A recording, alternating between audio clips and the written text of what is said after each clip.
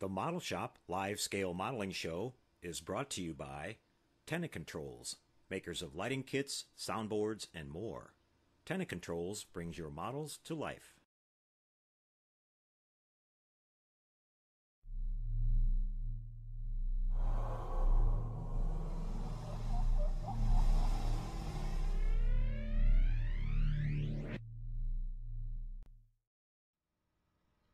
And by HDA ModelWorks, suppliers of scale model lighting products, detail parts, and complete model kits. Visit HDAModelWorks.com today.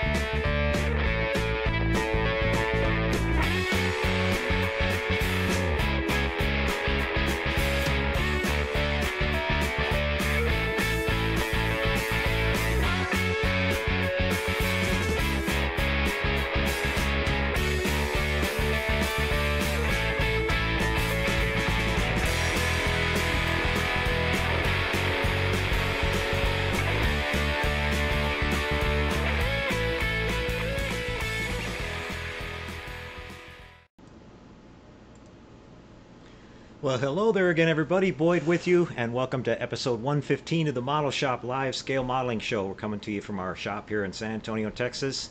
We got a great show in store for you guys tonight.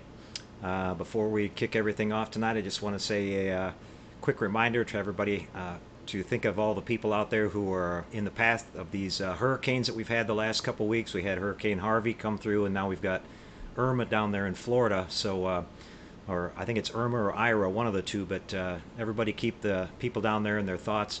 I just wanted to say a thank you to all the well-wishers from a couple weeks ago when we had the hurricane come through here. We were just fine here. I'm quite a bit inland here in Texas. I'm up in about the central part of Texas. We got a little bit of rain, a little bit of wind, but not too bad. But the people over there in Houston are really having a hard time, so if you can help, I appreciate if you guys help in any way you can, and just keep everybody in your thoughts. So.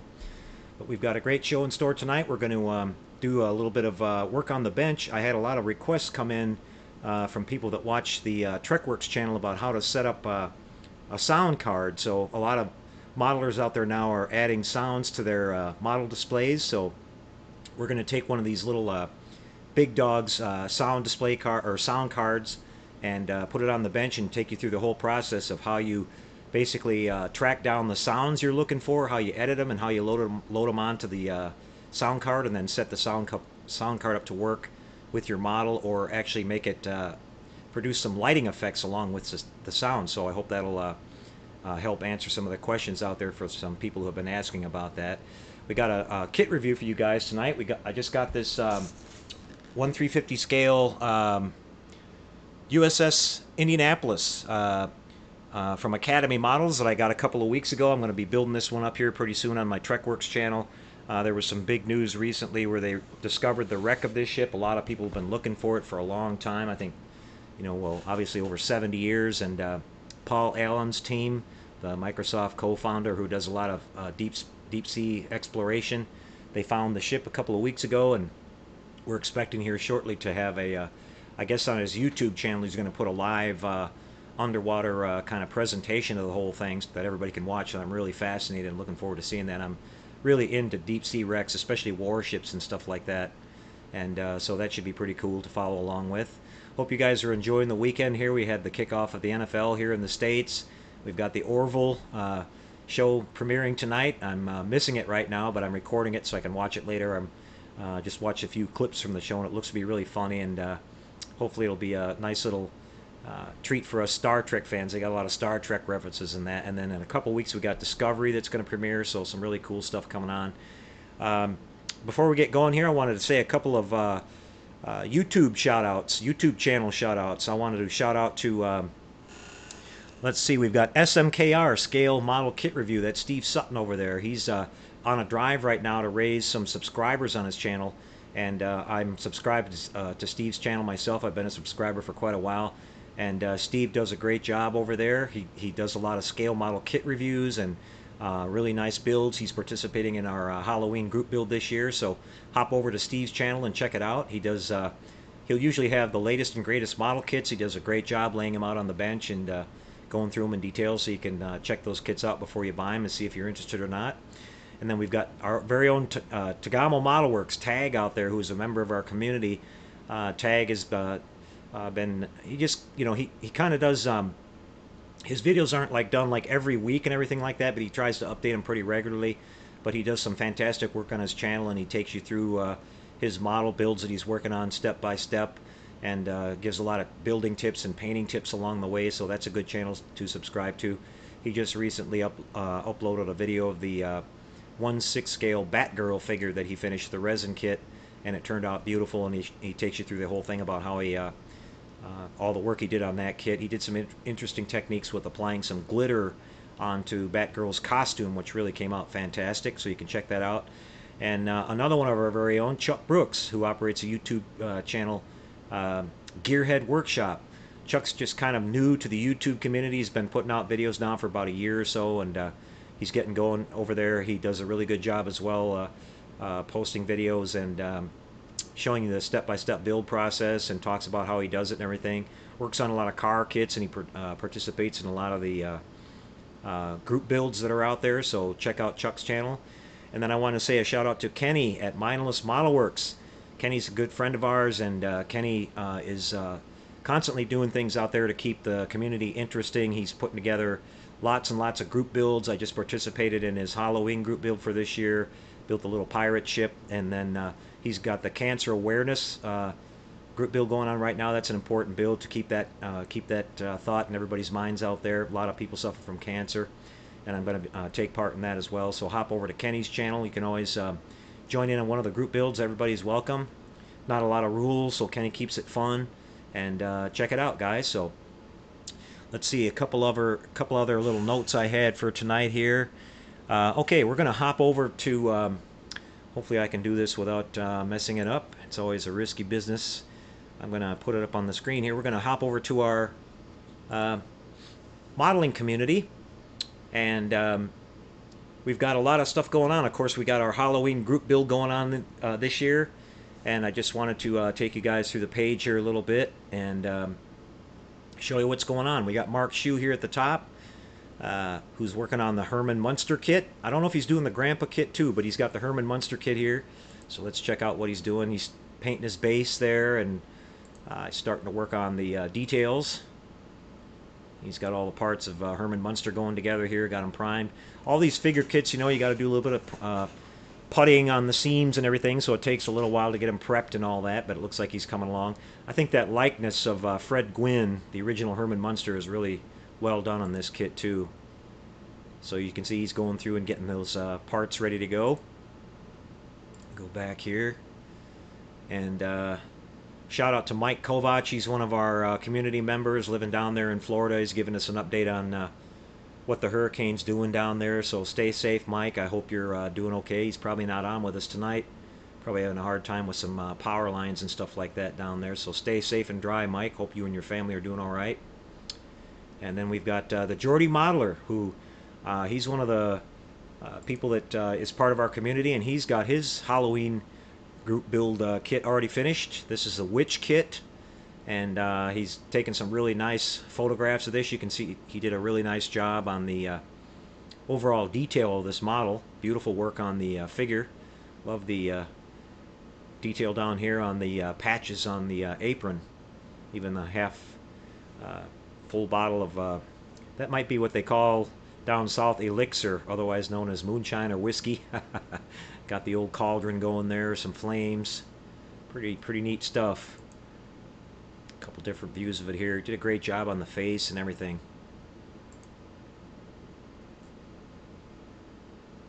As you can see too, guys, when you're a little bit later this next month, when everybody starts getting their kits finished up, it's important to try to take some really good pictures of it. You know, get your camera set on a tripod or kind of get it somewhere where you can hold it still and take some nice clear in focus pictures of it. And if you got lighting, maybe turn the lights down a little bit so we can see that really good. And then as I mentioned earlier, we're going to have the cutoff for submitting your pictures this year is on the 28th of October. So that gives me time to get all the pictures gathered up, and I'll put them in a slideshow, and that way we can do a nice slideshow presentation every year, like we do every year, and highlight everybody's work and give everybody a nice shout out and let the community see the whole thing all in one place. That'll be pretty fun to do. Okay, so that's that one. Good job, Jordy Modeler. Thanks for submitting the pictures and thanks for taking part. We got Murphy Peoples here, who we haven't seen in a while. Glad to see you back, Murphy and Grayson. They're regular members of our community. Murphy's working on the Land of the Giant Spindrift. It's an old sci-fi TV show that used to be on, and he's working on scratch building the seats for the interior of the ship, and you can see this looks awesome. Really nice job there, Murphy. Looks like he might have started off with some seats out of a fighter jet or something like that, and he's starting to add his own little detail to make them look more like the seat should. I think he mentions here he's modified a Steve McQueen Le Mans figure to represent one of the figures that we saw on the television show. So some really nice work coming together there. And then we have Dennis Statler posted his Batmobile that he worked on for our 48-hour community build. Dennis was one of the guys that was on our live hangout that night we broadcast. Had a good time with that. We're going to be doing more of those in the future with our group builds. And the classic 66 Batmobile looks like it turned out really nice, Dennis. Always love that kit. Got all the details on there. Good going, Dennis, and thanks for sharing that with us. Got Dan Harris, who's working on the Michael Myers Halloween figure kit from, I believe that's, I can't read that down there if that's Polar Lights or Mobius. I think it's Mobius. That seems to be a popular kit this year for Halloween group builds. I know there's a couple of people working on that. Let's see if he's got any pictures of progress he's making with it. Yep, he's got the jumpsuit here. He's explaining that it had quite a few seams in it and he had to do quite a bit of putty work to get it cleaned up. Cleaning up the hands here. Nothing unusual for building models. You just have to develop those skills if you're new to it. Just a little bit of sanding and use of putty to fill all those little imperfections in and get them smoothed out, and you'll have it looking really nice. And moving on down here, let's see, we've got James Pike, who talks about just returning to modeling from a break for a while, and now he's working on that new 1/2700 scale Star Destroyer kit, starting to do some fiber optic lighting on that. Got Justin Gibb, who's worked on a nice little diorama here. PJC, who's got the Dukes of Hazzard Ghost of the General Lee that he's going to be doing for the Halloween group build, and looks like he's getting started on it there. T Commando, he's got a interesting Halloween project. He's going to be building the Voyage to the Bottom of the Sea View, and there was an episode called The Phantom where the Sea View encountered a ghostly World War I U-boat, and the ghost of the ship, the captain of the ship, kind of came and haunted the crew there a little bit, so that definitely qualifies for Halloween. Really looking forward to seeing that one come together.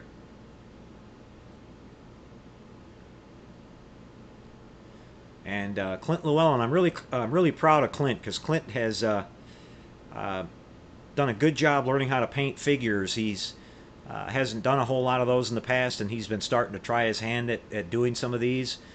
Here a while back, he did the dragon from the original Dragon Slayer movie and did a fantastic job on that. Now here he's working with the creature from the Black Lagoon. He was on the community here for the last few days asking some questions about the paint color choices, and it looks like he's got it all worked out really nice. Creature's looking really good. Really love that background shot there too, Clint. It looks just like he came straight out of the movie. That's really a nice job. And we got Heath Tompkins, one of our regulars here too, who's going to be building the Knight Rider 2000. Always a really cool kit to build. And let's see, we've got our good friend Chris Cortell from Classic Plastic 101. That's another great YouTube channel. Chris is doing the Ghost of the Castle Mare, and let's have a look at this. Just a beautiful job. You can head over to Chris's YouTube channel and see his video updates on this kit. He's doing some fantastic work on it. He's got the logo here on the back wall lit up with some really cool multicolor changing LEDs, and the face and the chest are going to light up on the figure here. I think he's mentioned he's going to have some lighting coming out on various points on the backdrop, but you can see Chris is an awesome painter, and he's got some really beautiful dry brushing techniques and stuff going on here for putting together the backdrop that comes with this kit. And he added some extra details here with some weeds and stuff that you can pick up at your local hobby store for pretty cheap and make your kits bring up the detail quite a bit. So Chris talks about all that stuff on his videos, so thanks for sharing that with us, Chris. That one's looking great. See what else we can find here. Looks like PJC's also doing the Mike Myers kit. Mike Kovac is doing the Adam 12, so he's taken a 68 Roadrunner body and he's recast it. He made a new mold off of the original kit body, and you can follow him at his channel too. That's Mike Kovac Industries, I think he calls his channel. And he takes you through how he did the mold and everything. So he's making a 2-door into a 4-door, and it's a tribute to the old Adam 12 TV show. So it looks like that's coming along pretty good. He's basically showing you some of the stuff he's doing here, scribing some new lines in the body, and got it coming along pretty nice. So thanks for sharing that, Mike. And Mike's another channel that I'm subscribed to on YouTube. And let's see, we'll slide on down here a little further.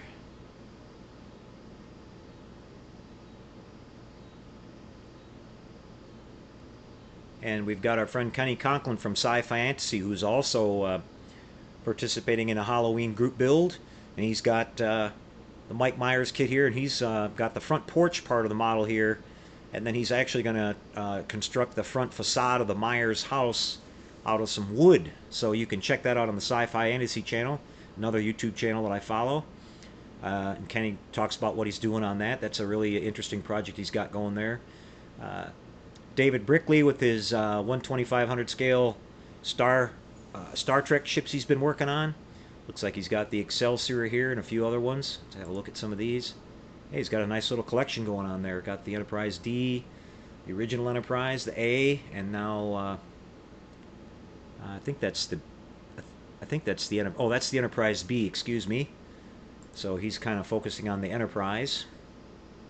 They all look beautiful. Aussie Trekkie talking about his stash. He just added some model kits to his stash here. Kenworth tractor kit. I'm jealous of that 1/350 scale Enterprise CV6 kit there, Scott. I'm going to have to get one of those.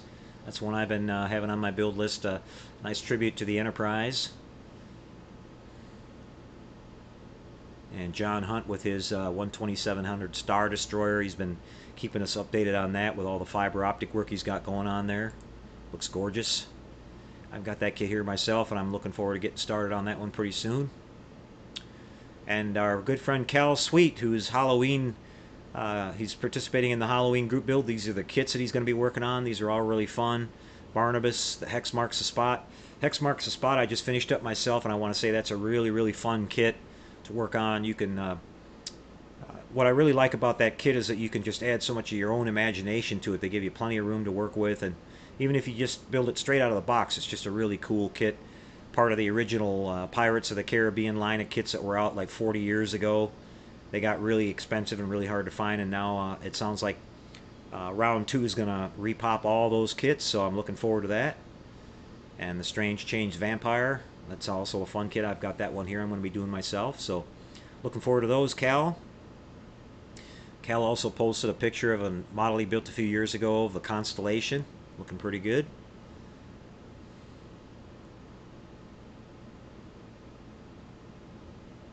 And we got Lee Chambers with an update here on the War of the Worlds build he's going to be doing. He picked up a vacuform kit that's a larger scale than the Pegasus kit. Let's see, maybe he'll have a picture of it here. And some basic assembly instructions, Cobra head going on. Knowing Lee, I'm sure he's going to be doing some lighting on it. Oh, cool, you get the Martian figure with it. That's neat. Got the little hatch that can be opened up on the bottom. You can see there's the body of it. Looks like it's pretty good sized. There's a scale reference with some Tamiya paint.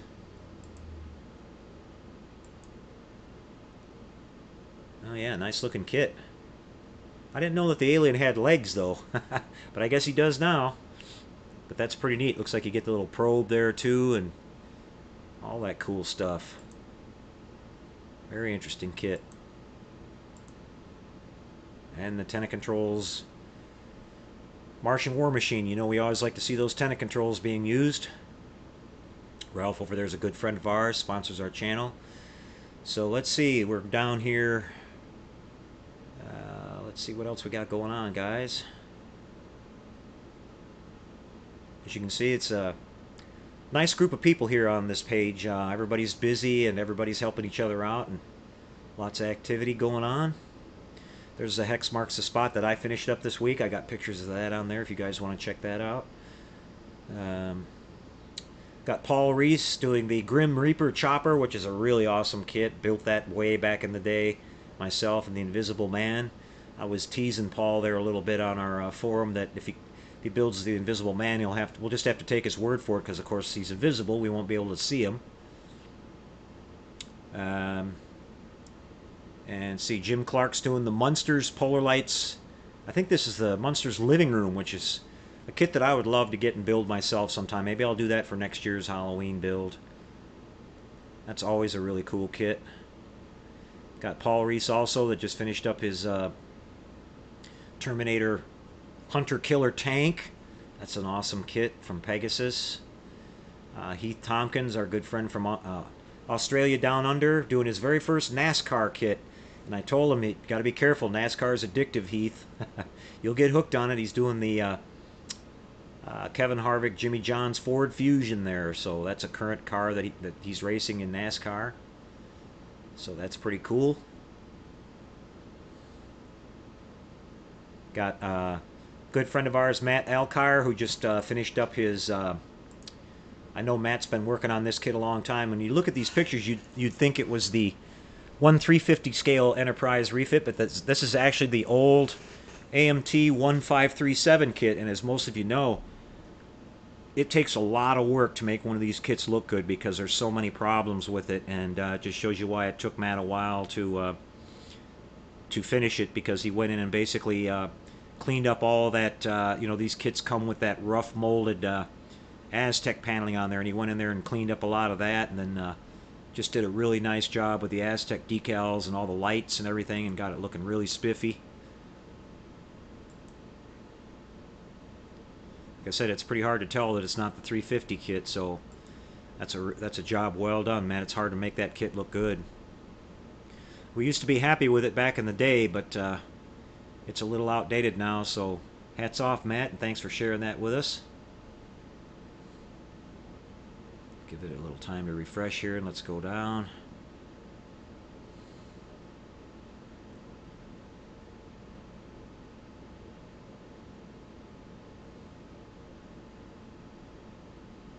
Let's see.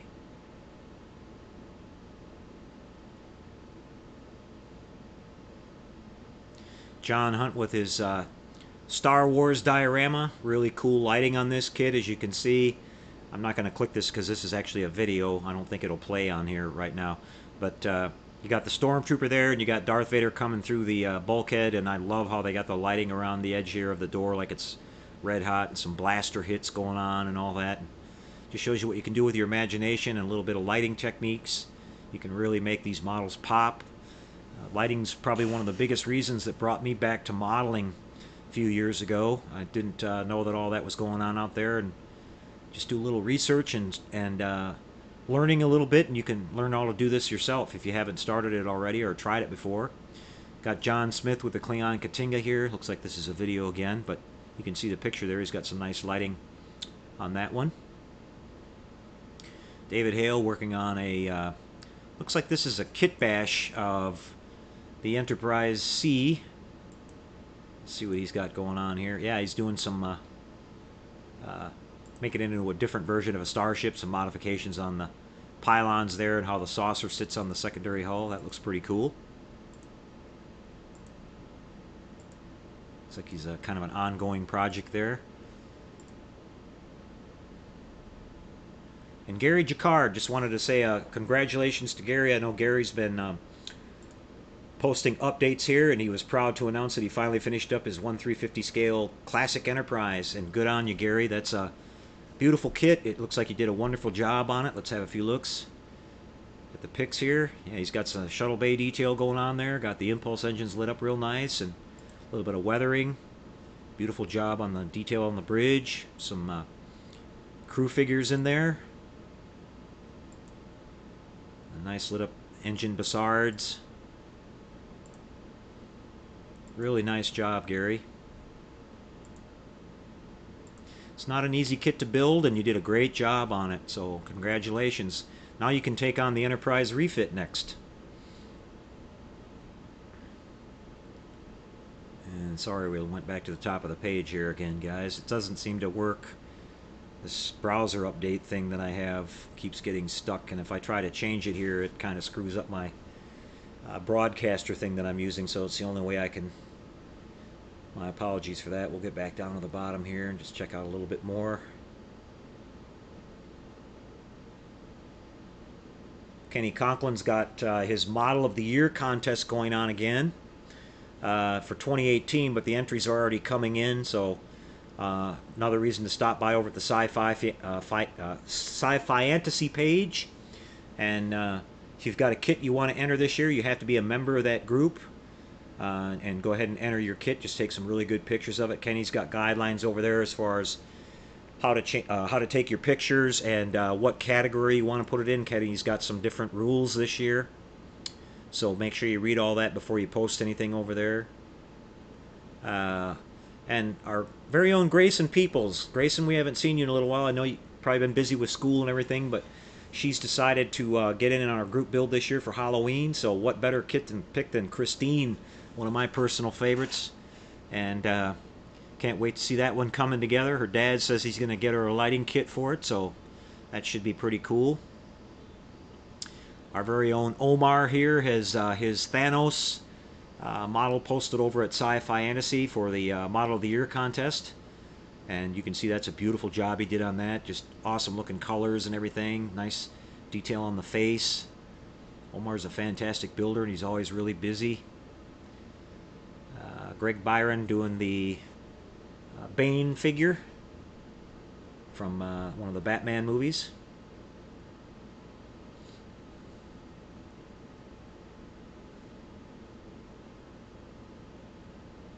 Lee Chambers Halloween group built entry this year is going to be this awesome looking kit called the Harbinger of Death. Looks pretty creepy to me. Certainly suitable for Halloween, and you can just tell by looking at this kit the incredible opportunity for all the detail painting on that. And I'm sure with Lee again there'll be some really cool lighting effects on this. Look at how beautiful that kit is when it's built out, guys. Awesome looking kit. Wow, the detail on that horse with the veins and everything. Just awesome.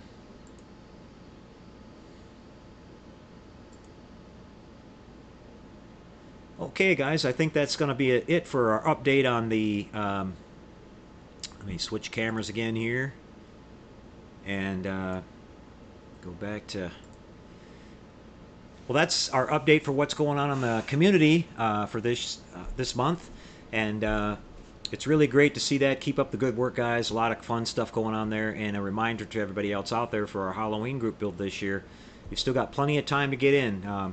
Even if you're not a member of our group, you can just come over there and post some pictures, and we'd be glad to see that. And of course, I think Kenny and a few of the other guys have said that you can you don't have to build multiple models because Kenny at Sci-Fi Fantasy has got a Halloween group build going on. I wanted to mention that, and then Kenny at Mindless Model Works as well. So I think you can use the same kit for all the different group builds and just post your stuff over there and make sure you participate. So it's a lot of fun. And it looks like we're getting a bigger and bigger turnout. We're getting more people involved as closer we get to Halloween, so it's nice to see that. Okay, guys, I think that's all my notes I had and everything. I'm going to take a quick break, and then we're going to come back with the first thing on the bench tonight, and that's going to be a look at the 1/350 scale USS Indianapolis, and then we're going to come back after that and do our work on our soundboard. So stay tuned, everybody. We'll be right back. See you in just a couple seconds.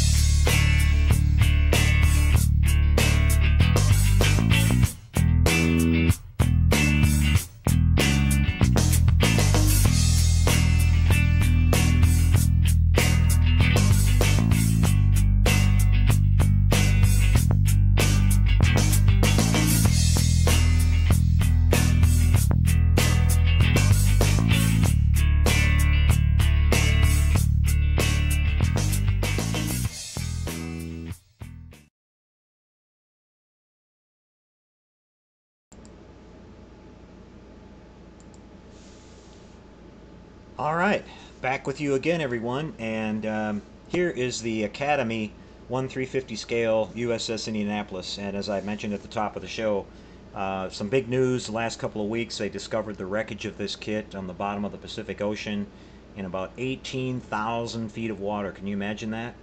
And what was amazing is that they've posted some still pictures of the wreckage, and the ship appears to be although broken up in some ways. The basic parts that they've been looking at are in amazingly good condition. There were some pictures on there of the one of the main gun emplacements here. She had these 8-inch guns. That turret was completely intact, and all the paint was on it. You could still totally see the gray color, maybe just a little bit of silt on the top of it. But just amazing being underneath the salt water for that amount of time, 80 years, and still being painted and not completely rusted away. So shortly here we can look forward to the video that I talked about of the underwater tour of the wreckage, and they're going to talk a little bit about the history of the ship. The ship has some amazing history behind it, starting off with being the fleet, kind of the fleet presidential ship. Franklin Delano Roosevelt, before the war even started in World War II, this was the ship that he used as his personal ship to travel around the world on, because it was the fastest ship in the fleet. In fact, she was so fast that she held many speed records, and I think to this day it still holds the speed record for traveling between California and Hawaii. And it was just an incredibly fast ship. So, because of that speed, she was chosen to for a historic mission in World War II. Right at the end of the war, this ship was chosen to deliver some major components of the first atomic bomb. And so, you know, that's the kind of the history behind this ship. It delivered the bomb on time, and then on its way back, it was unfortunately met and torpedoed by a Japanese submarine and sunk. And then you had this other sort of dark thing in history that the ship is remembered for, and that's the fact that the crew that survived the initial attack were in the water for several days and being attacked by sharks and all that. And I think that unfortunately holds the record for the largest human shark attack in recorded history. The amount of people that were lost and everything. They were finally rescued, several days later. And I can't remember the exact numbers, but I think only around 300 people survived of a crew of over 1,000. So pretty big, important part of history. And I'm a big history buff, and especially World War II buff. So being that they recently discovered the ship, I thought it would be a nice little tribute to build this kit. I've always loved the look of this ship. It's a heavy cruiser class, Portland class cruiser from World War II. I think she only had one sister. I don't think there were any more than that of these particular designs. And she's got some really beautiful lines on her. And again, she was really fast and just a gorgeous ship. So let's take a look at the kit itself now. Now, this kit doesn't come with any photo etch or any extra parts, so it's just basically straight out of the box. And you can see when you open it up, you get this really nice full color picture of the actual assembled model, so you get some nice reference for your painting. This is the way she appeared as she last appeared in July. I think she was sunk on July 29th, 1944. And so she had this sort of two-tone gray color, and then, of course, the anti-fouling color on the bottom. And then the upper decks were all painted in like a dark navy gray, so they painted over all the teak decking on it. On this particular ship, which is kind of unusual, but it looked really nice. So we pull this out of the way, and we'll have a look at our actual parts now.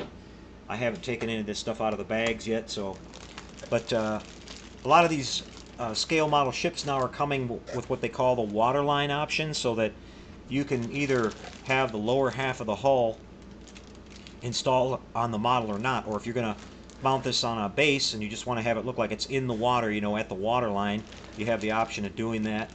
Or if you're going to do a diorama with, your simulated water using some silicone or something like that, you can have the option of doing that and not have to bury it so far down into the, you don't have to put the silicone that thick, which is nice. We'll pull out the upper part of the main hull here and show that to you.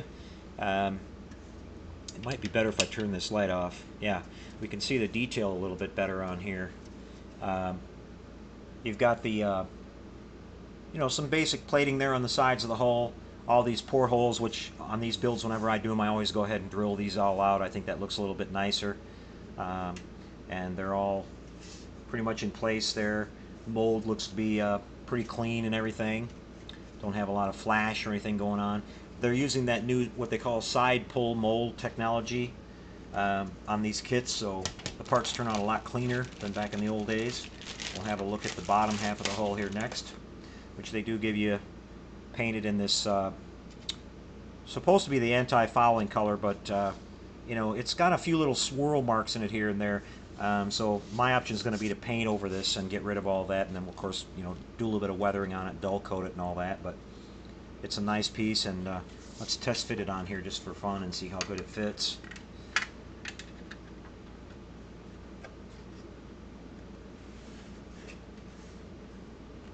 Looks like it fits snug as a bug to me. Can't even see the seam in there.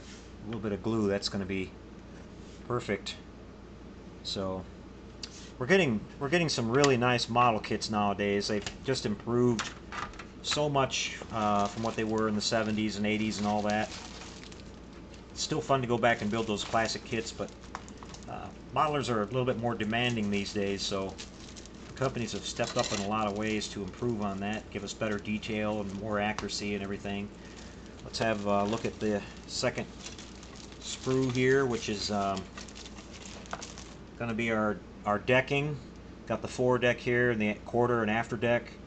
And there is some planking detail here at the forward section. But again, this has been painted over on the version of the ship that we're going to be doing. So I'll be doing that. And then you've got all your superstructure detail here. You got some railings, some masts. Just trying to identify some of this stuff. Some gun tubs. And just various parts of the upper superstructure. Some cabin detail and all that. But the molds are really nice and clean. Don't see anything broken or anything on it. I was able to pick this kit up off of eBay for about 45 bucks from Omni Models, and it was I think it was about $7 for shipping, so not a bad price for a 350 scale kit either. Here's part of the more of the superstructure here, some of the cabin detail. I'll get that a little closer here for you. Maybe you can check that out. Some nice detail, portholes and stuff on the sides, some hatchways. So typical what you'd see on a kit like this. Let's dig a little further in here. Another big bag of parts. You can see the main.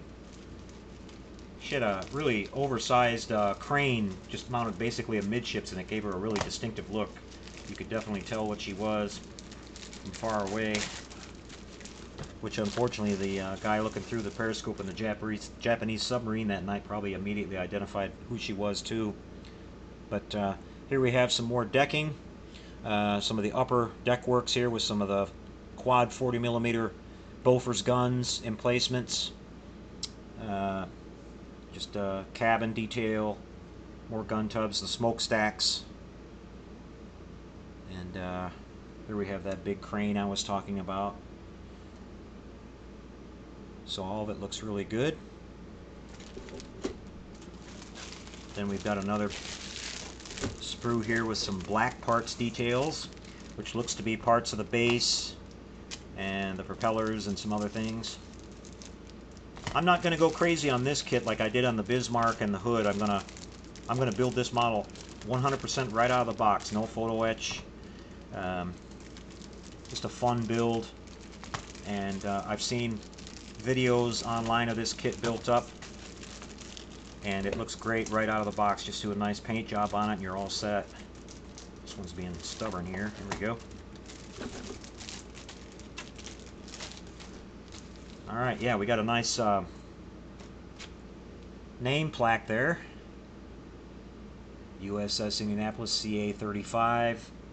The stand on this model lacks a little bit to be desired. I will say that. These are the bases for it, and you got two little pegs that go up into the bottom of the hull. And as you can see, that's a pretty narrow footprint. I would think that that would be able to tip over pretty easy, so I'm definitely going to improve on that. I'll go to Hobby Lobby or Michael's and get a wooden base and stain it or something and do up this plaque in like brass or you know, gold or something like that, and then put that on there and secure the model to that. I'm not too happy with the stand, but you know, at least they do give you a stand. Sometimes they don't give you a stand at all, so I guess we should be happy with that.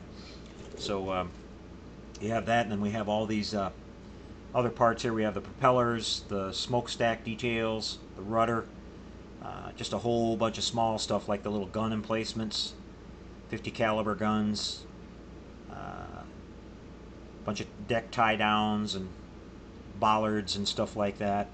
Just all the small little detail parts that go on. The grills for the top of the stacks there. Kind of hard to see that with all the clutter in the background. But yep, like I said, everything looks really good as far as the molds. Now we have the final couple of sprues here, which are, looks like the parts for the main gun turrets. I think she had 3 main batteries, which were 8-inch guns, 3 barrels each, for a total of 9. So as for a heavy cruiser, she was pretty formidable as far as armament.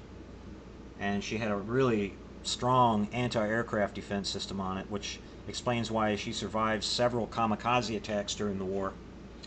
But you can see we've got all the main turrets. We've got some more crane detail, the catapults. She did have a seaplane on board. I'm not sure what kind of, it might have been a Kingfisher. I'll have to look that up and see what kind of a plane it was. Here's our Bofors quad anti-aircraft gun set up. Some 50 calibers, bunch of life rafts. Again, I'll put my hand in front of these so you can kind of make these out. But lots of detail there.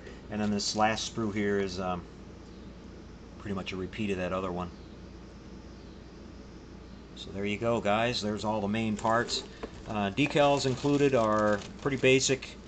You do get the number 35 that goes on the hull, and some flags, and some markings for the seaplane, it looks like. You can see that there. Pretty basic, but I'm glad they did include it. And then we have our parts identification sheet, some painting guides here, decal placement guides for the airplane, stuff that goes on the ship. And yeah, here's your sprue identification and all that.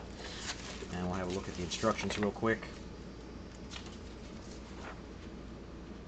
Just straightforward. Like most ships, you're starting off with the hull, and then you're moving on up into the superstructure. Paint callouts along the way. Building the catapults, the seaplane. Guess this is a fold out, not a booklet here. Yeah, so there we go. Getting up into the main masts and some more superstructure. As with normal on these ships, it's all the details in the superstructure.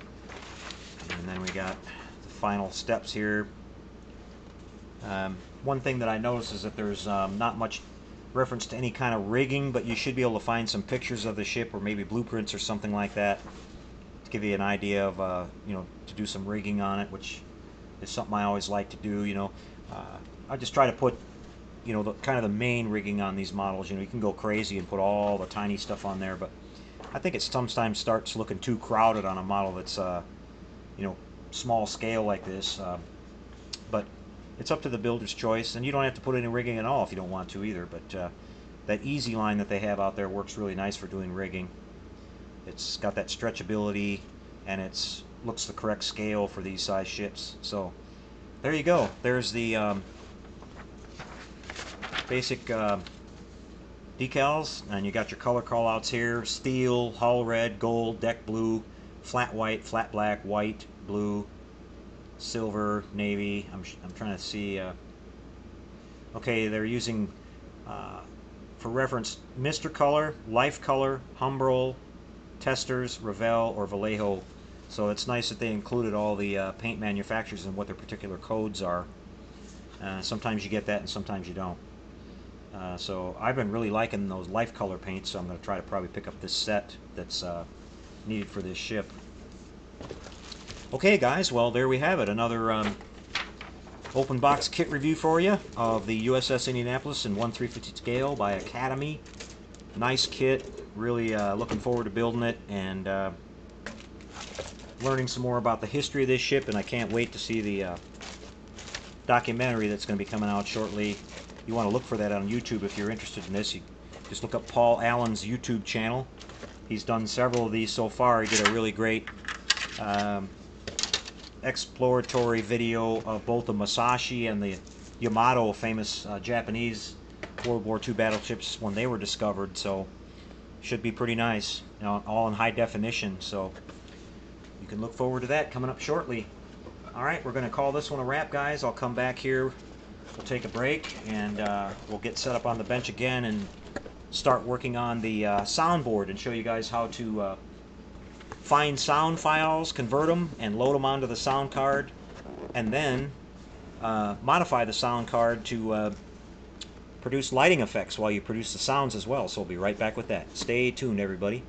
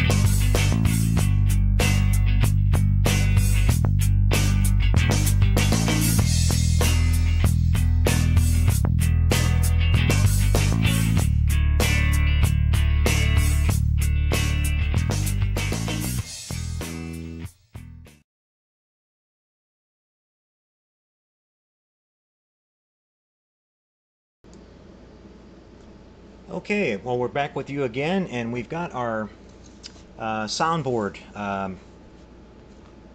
laying out on the bench here. Now, this soundboard's available from a company called Big Dogs greeting cards. That's not spelled like the normal word dog. It's DAWGS, Big Dogs. So you can go do a Google search for bigdogsgreetingcards.com, and you'll find that they have a wide selection of these things on there.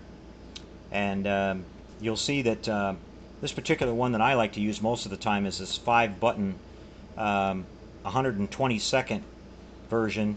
Well, I think it's more than 120 seconds. Well, basically, if you use an 8-bit ingestion rate, you'll get an option as far as the quality of the sound byte that you want to load onto this card. And I use 8-bit because that's pretty clear, and it gives you the maximum length of time. Now, each of these boards does have a limit on the memory. This one is limited to around 3 minutes and 20 seconds of total sounds. Now, you can either put one constant 3-minute 20 long sound clip on there, or you can break it down into individual ones so that they all activate separately with each push of these buttons. And then you can actually program this to set these up to have specific sound on, say, button 1, button 2, button 3, button 4, and I'm going to show you how to do that in just a second. So this is the board in its basic configuration when you get it. You will get this little adapter that comes with it when you order one of these. This plugs into this little mini USB port here on the side, and that allows you to either plug it directly into a USB slot on your computer or use a USB extension cord, and that'll be able to, that's how you load the sound files onto this. Now, one thing I want to point out is that the software that they include, they'll give you a little link to their software download, and the software that you get with this will not work on Windows 10. It will work on everything before Windows 10, but as they mention on there, it may be problematic on Windows 8, but you may have to fiddle with it a little bit, but they say you can get it to work, but Windows 10 it definitely doesn't work. I use a Windows 7 operating system, so I have no problem at all. But you'll load their their software program on there, and then whenever you want to do an install for sound effects on this, you just basically pull up the software on your screen, and once you got your files selected and everything, you just load them on. And we're going to take you through that. We're going to go to the screen here in just a second and show you how to do all this. So now this board is in its out-of-the-box configuration right now. And after we show you the way that you load all the sound files onto this thing, we're going to come back over here on the bench, and I'm going to show you a couple things. I'm going to show you how to modify this thing so that it can run on a 9-volt power source instead of what we've got here, which is it's operating on these coin batteries you can see that it comes with. They're pretty good in most applications, but I just have found in testing and playing with these for the last couple of years that they don't last very long.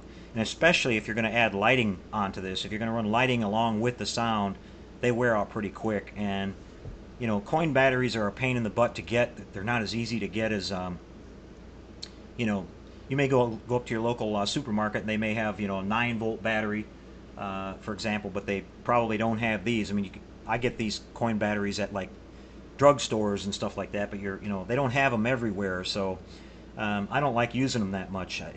If you're going to work with something where you just need a small little, if you got a small little area and you can fit them in there, they work pretty good. Or if you're going to just have something really simple and you're not going to run it very often, they're okay. But if you're going to use it very much, I recommend either replacing it so you can do modifying it so you can do a 9-volt battery, or so you can hook it up to a power supply, which is what I tend to do. But we'll talk about that in a minute. What I'm going to do here now is I'm going to sit down, and hopefully I don't screw this up. I'm going to take you over to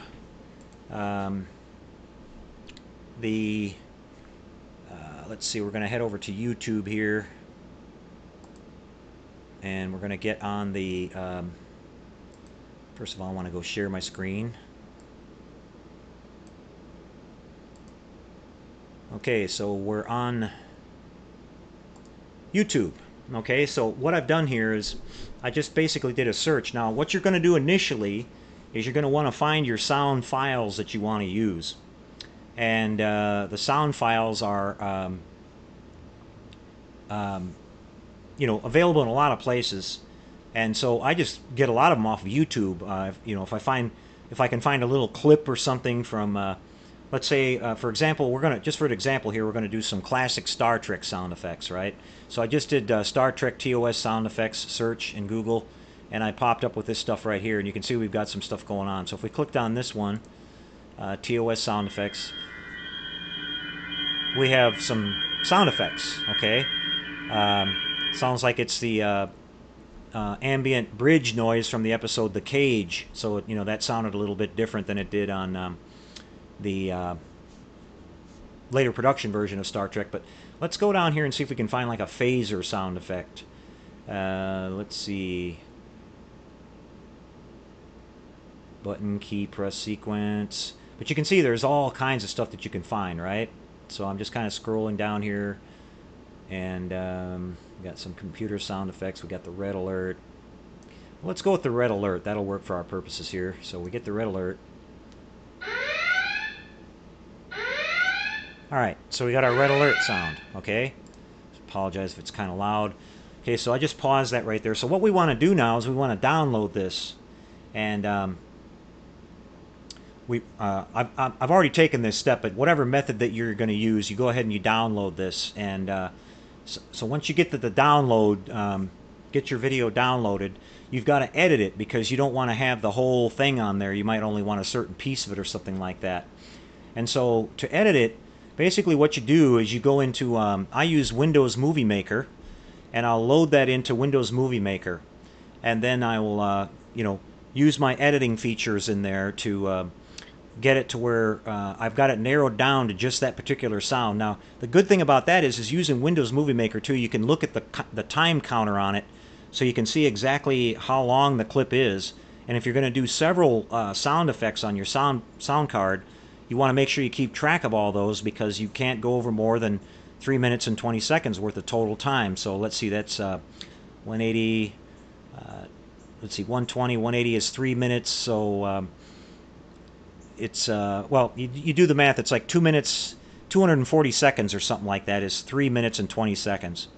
Okay, so you want to make sure you don't go over that, because if you try to load it onto the sound card, it just won't load. It'll keep giving you an error. You got to be underneath of the limit. Now you can lower the bit rate. You'll see you're going to have some options on the bit rate, so that you can fit more sound on there. But if it's just basic sound effects like this red alert, or maybe the phaser firing or something like that, I would say you could lower it and it'll still sound okay. But if you have voices and talking and music, if you lower that down, it starts sounding kind of distorted. So, you know, all this, when you start playing with this stuff, it'll all start making sense to you when you you know, experiment with it a little bit, and you'll just have to figure out some of those things yourself. I'm just trying to give you some of the basic concepts here. So, okay, so we got that. We got our file downloaded. Okay, so then what we're going to want to do here is I'm going to take this down here and show you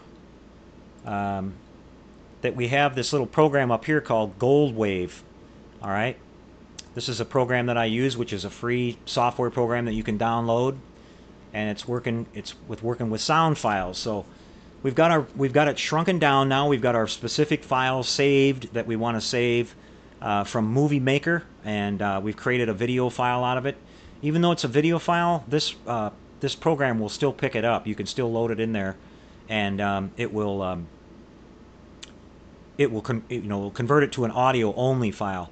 So we'll basically go up here and click on this up at the left, and then open the file, and then you'll see it in here, and it'll appear as a, you know, like a bunch of wave, you know, like a sound wave kind of thing. And then you've got some options up here as far as playing around with like the effect. You can, you know, you can change like the overall volume of it. You can change. It's got an equalizer, so you can raise or lower the bass, the treble, you know, all that stuff. Once you get it where you like it, you just click save. You go up in here and click save as, and then you're gonna see a secondary screen pop up. I don't have a file loaded in here right now, so it's not gonna work, but you'll see a secondary screen pop up over here on the right, and it'll ask you where you want to save it, number one, so you know what directory you're putting it in, and then number two, you want to save it as a WAV file. Okay, that's really important, because WAV files are what you have to load onto the sound card. So once you have the WAV file saved, and you know what directory it's in, you close all this out, and you go in there and you basically have your file. Okay, so you're done with all that part of it. Now what we're going to do is you'll hear the sound of it here. I'm going to plug in the USB jack onto the sound card. All right, and we're going to show you this little screen right here. This is the software that the sound card uses, and you can see that you have these options here. I usually don't pay any attention to any of this stuff over here. I don't use any of this stuff. But you've got your sampling rate here options, and you can go all the way up to 16K. Keep in mind that if you use 16K, which is, there you go, it says 209 seconds can be downloaded.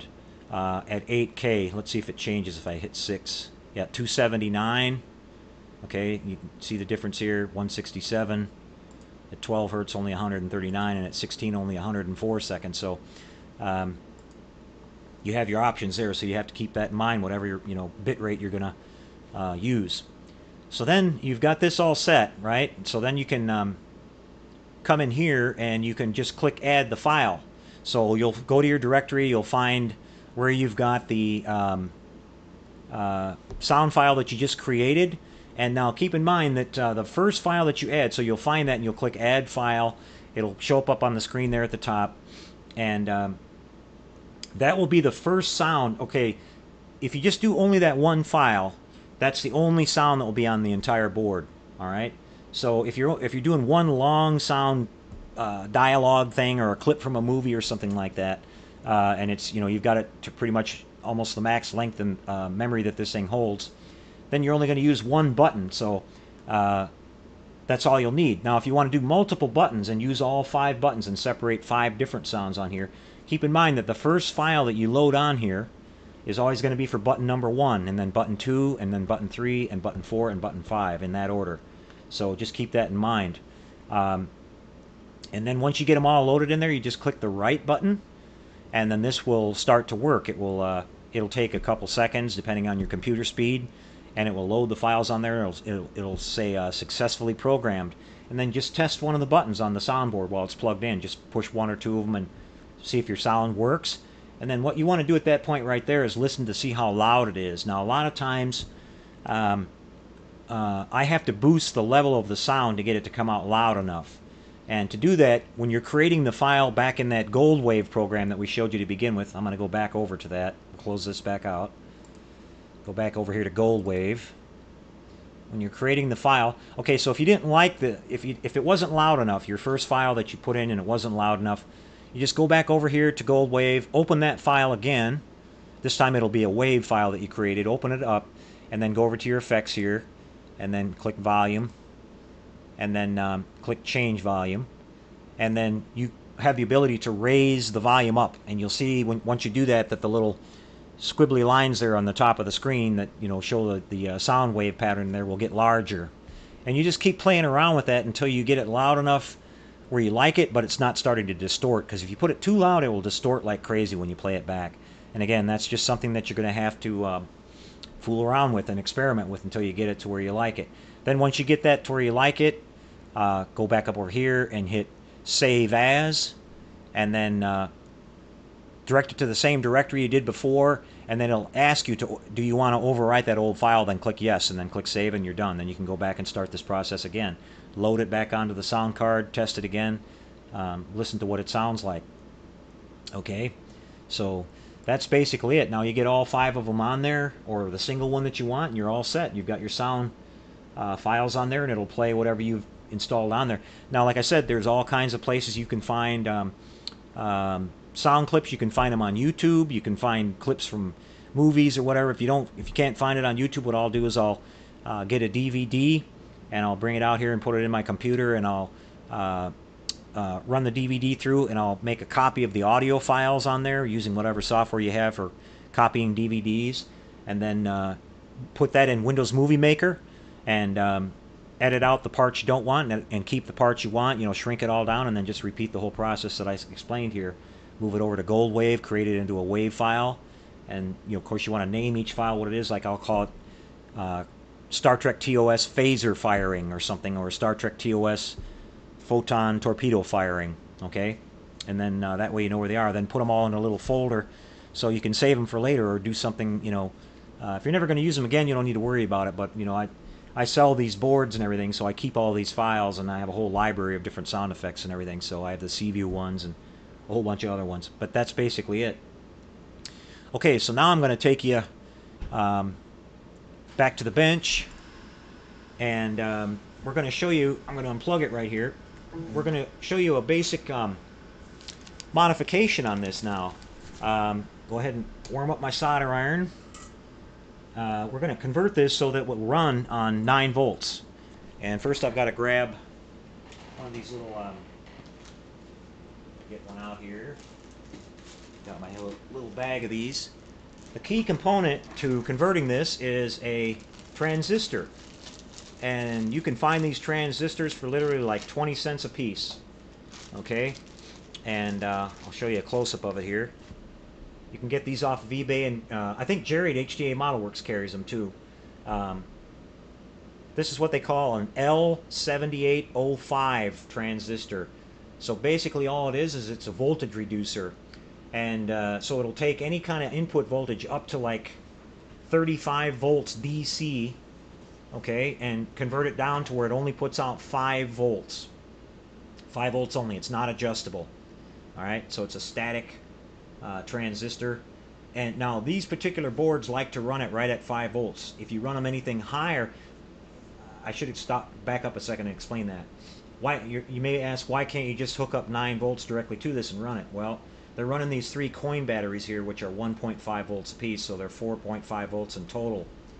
And in testing here, I did a sacrificial lamb there at the very beginning when I started to sell these things, and I found out that just a shade over 5 volts, it fried. It just basically couldn't handle it, and it fried. So I realized pretty quickly that I had to have like a 5 volt power source for this, and that's kind of unusual. And you know, a lot of the stuff I was using these for, I run on a 9 volt system, so I wanted to be able to run a 9 volt power source to my lighting and everything on my model, and I wanted to be able to power this at the same time without a separate power source. So this works out ideal because I can put 9 volts input into this and get 5 volts out. Okay, so now we're going to explain how to hook this up. First, we're going to modify the board itself to get that to work. A couple things you got to do here. This is your power source here. This is the plus side all the way where this little, I'm going to hold this close so you can see this. There's this kind of little clip thing here on the side that's got kind of a spring thing on there. That's the plus side, and this far battery over here to the left that's facing down is the negative side. So that's your plus and your minus for your input. I had to do a little testing to figure all that out too, but I figured it out, and that's what it is. So we're going to go ahead and remove the batteries first. And the good thing about this is if you've got anything else around the house that uses these kind of batteries, you save them and you can use them for that.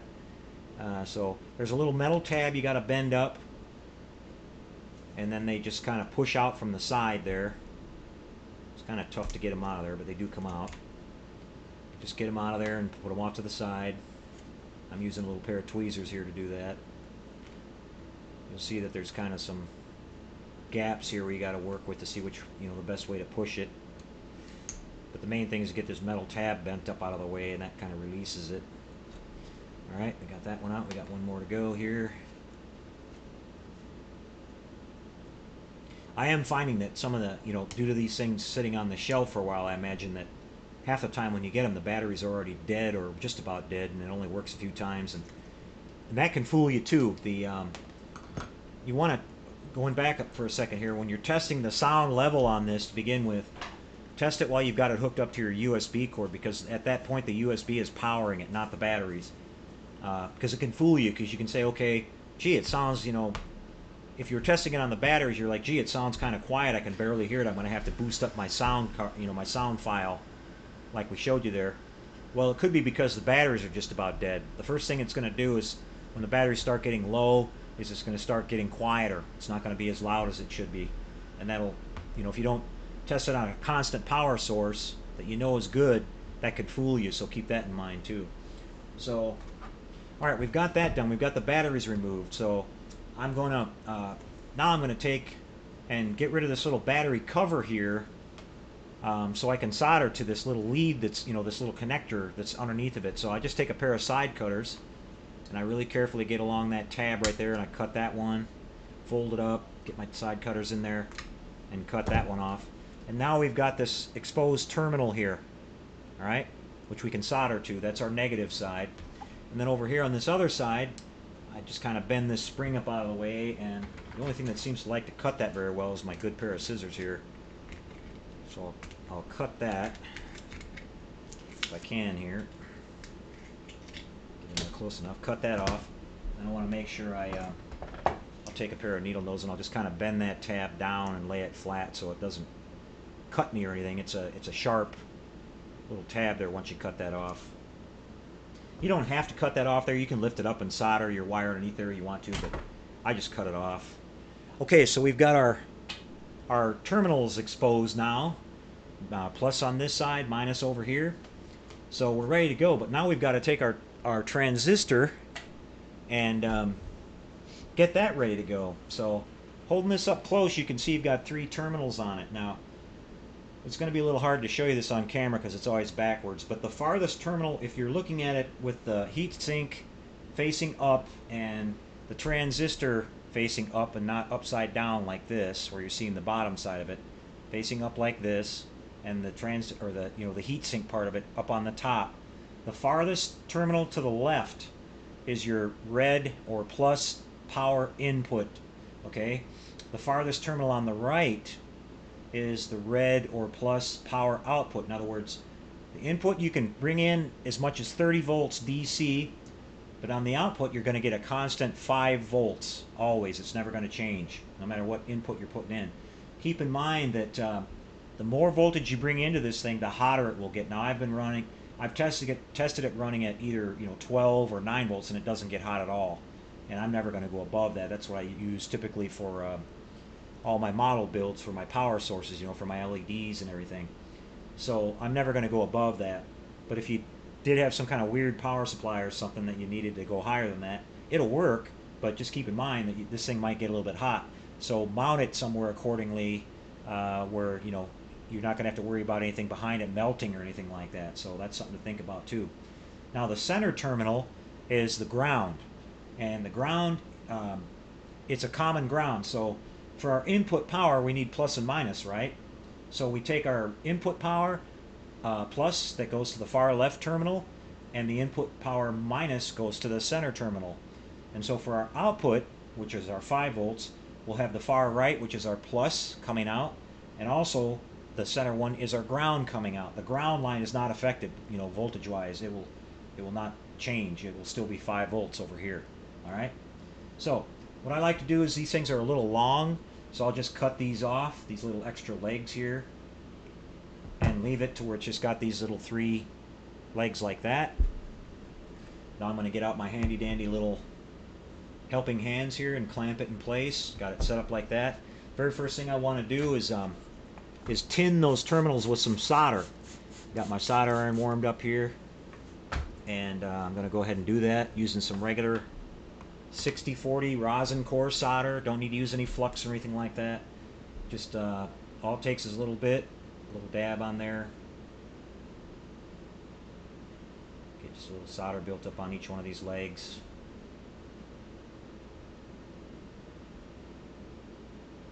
Okay. And just get the center one here. Now, something very important that I'm going to mention right here. After you've soldered that or tinned it, inspect it really close to make sure that you do not have any solder that got on there too thick and that you're making a connection between any of these legs. In other words, it got thick and it's laying off to the side or something, and it's touching the terminal adjacent to one or another. That's immediate fry time. If you turn this thing on, it'll immediately burn it up. So keep that in mind. All right. Now we're going to take some of our 30 gauge wrapping wire that I use all the time, and we're going to cut off a length here,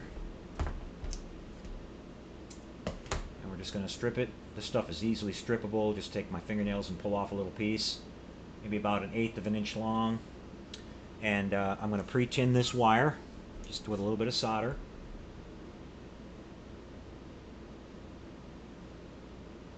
Okay, got just a little bit of solder on there. And then I'm going to solder this red wire onto our very first terminal here, which is our input power, the one on the far left.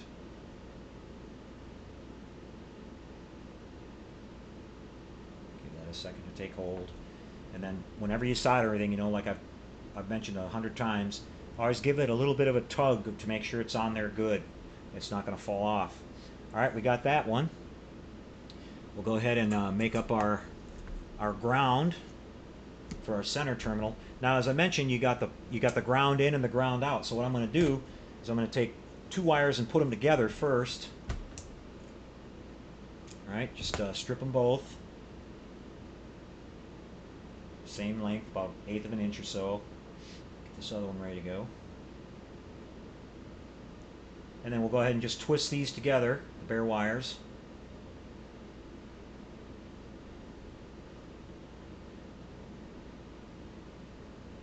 Okay. Now we'll tin this.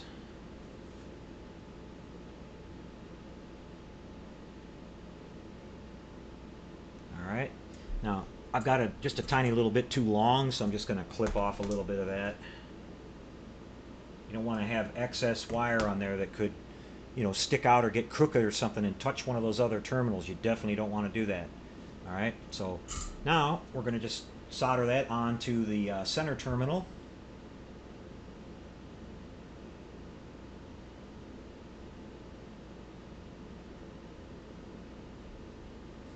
Give that a good tug, make sure we're good there.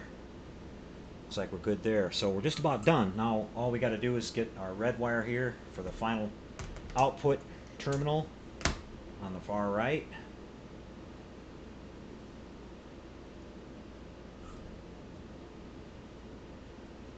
Solder sticking up on this one. I'll smooth that out. Okay. And we're going to tin this wire again.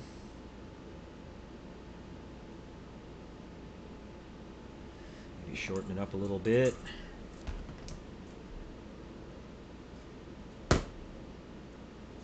And we're going to go ahead and solder that one on. All right.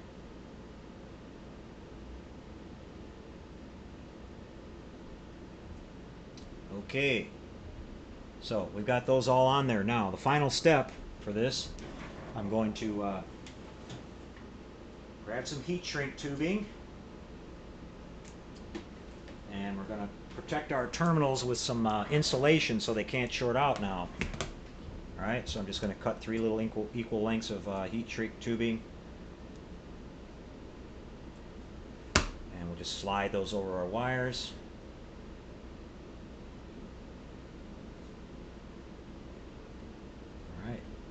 All the way up on there nice and tight. Our middle one here, we got 2 wires on that.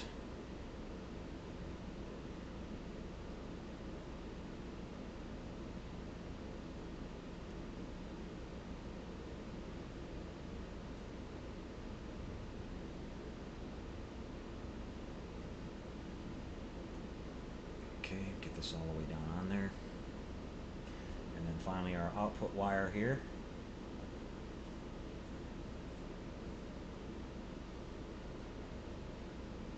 You can see this is pretty simple to do. It's not hard at all. Just take your time and pay attention to your wiring. Alright, now we've got all of them on there, so I'm going to take and I keep one of these. These are really handy, guys. These fireplace lighters or barbecue grill lighters. I keep one of these out here because it's great for doing heat shrink tubing, or heat shrink, you know. Just a quick little blast and we're all squared away here. Alright, give those a second to set up. Alright, so we're done with our transistor now. Okay, so we just want to come back over here and strip these other ends of these wires. And before we connect it to our soundboard, we want to test this, alright, to make sure that it is operating correctly, because we don't want to hook it up to our soundboard and fry it if we're not putting out the correct voltage. So let's do that. I've got my little multimeter here.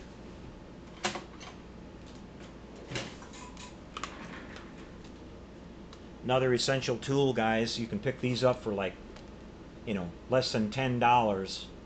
And if you're going to learn how to do any kind of lighting and electronics work with models, you definitely want to get one of these and learn how to use it. It's very simple to learn how to use. It's just got a multi-selector switch here.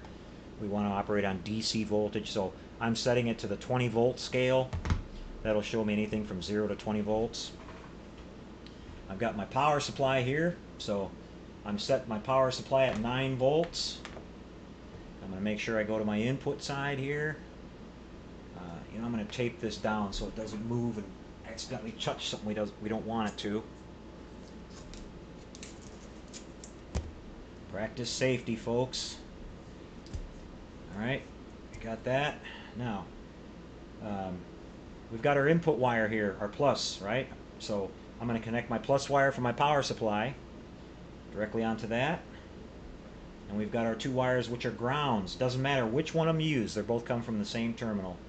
So we're going to connect our minus from our power supply onto that.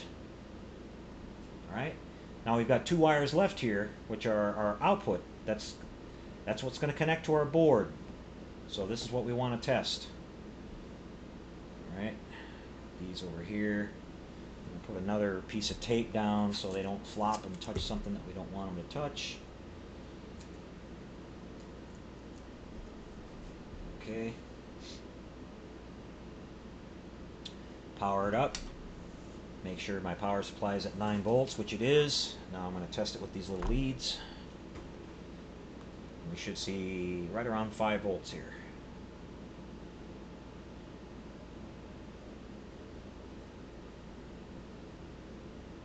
Okay, we got to make sure we're making a good connection there. Sometimes it doesn't connect very well with these clamps I'm using here. Go through and check that.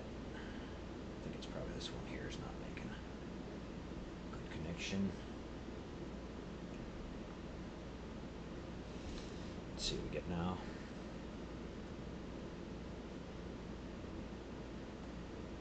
Red to red, black to black. And there we have it. We have 4.97 volts, okay? Or 4.94. So that's exactly what we want. Alright, so we verified that that's working correctly. We can go ahead and get this stuff out of the way now. Shut off the power supply. And we can connect it to the board, our soundboard. Alright, so I'm going to bring that over here. Get our wires ready to go.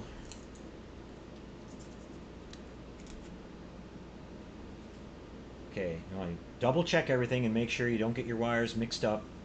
I'm making sure I got my output wires, not my inputs. Alright, and first thing I'm gonna do is I'm gonna put a little solder on our terminals on the soundboard itself. So a little bit right here on the positive side.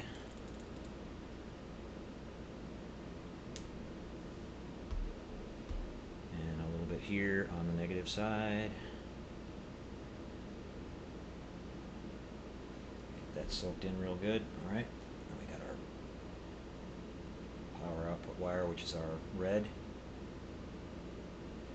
It's going to go to the plus side here. Just run underneath of these 2 other wires.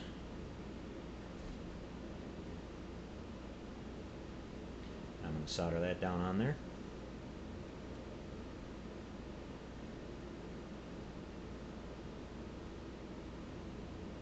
Give it a second to take hold. Okay, give it a good tug again, make sure it's on there good. We're going to come over here and do the same thing on the negative side. Let's make a little coil out of the wire and it gives a nice good grip on that solder.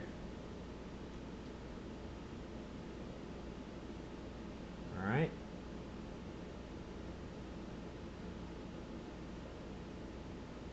So now we're connected power-wise on our board, and we've got the main setup here. So it's ready to work with a 9 or 12 volt power supply that would just connect directly to the input wires that we talked about on our transistor. You can mount the transistor, in your base or wherever you're going to put it, and so the power coming in from your wall wart or whatever kind of thing you're going to be using. I usually use these little jacks that I mount on the back of my bases, and then the red wire coming off of that and the black wire coming off of that connects directly to these.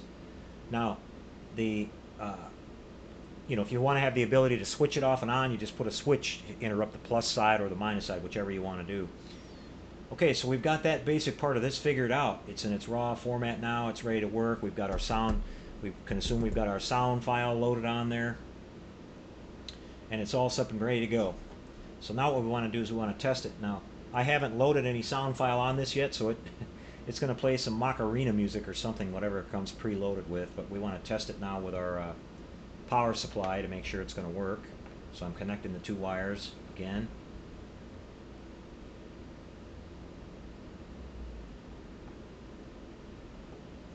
And we'll go ahead and power up. Look for smoke. If no smoke is good. Alright, we're going to hit one of the buttons. I think I've got a bad connection again here. Like I said, these clamps do not work too good on these small little wires here. Let's try it again. I don't think I've got anything coming in, guys. This takes a little bit of fiddling around with. We know it works because we just tested it.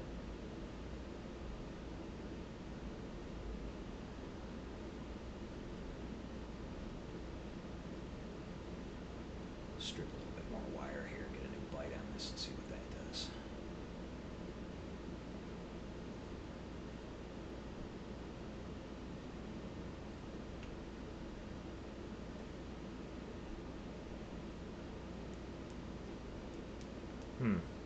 Not understanding what the problem is here, guys. Should have. Well, when in doubt, go back and make sure we are getting power to the board. So I'll test that. That way I can tell if my clamps are messed up here or if I'm. See what we get at the power at the board here. Yeah, we're not getting any power to the board, so I don't think we are. Yep, we got 4 volts. Okay. Alright, there's one other thing it could be here. Oh, I see what it is. Our wire, yeah, let me explain that while I'm talking about this real quick too. The solder connection between the board and the speaker from the factory on these things is really, really lame. It's if it doesn't work, that's probably why right there. And we can see what happened here. We got a wire connection that came loose. So the reason it's not working is that we've got no sound getting to the speaker. So I'll just fix that really quick.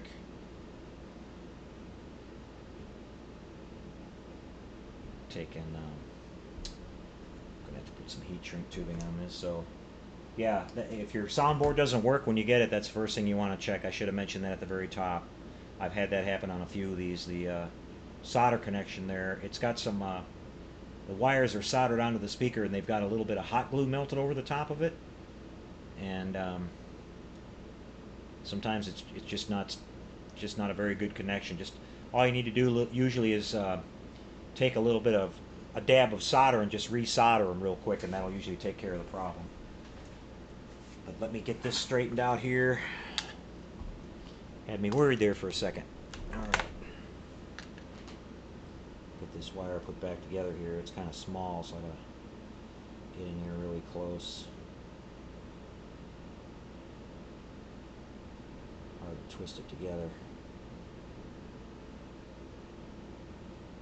Okay, get a little bit of solder on this. We want to power this down while we're working on it too. That's a good idea.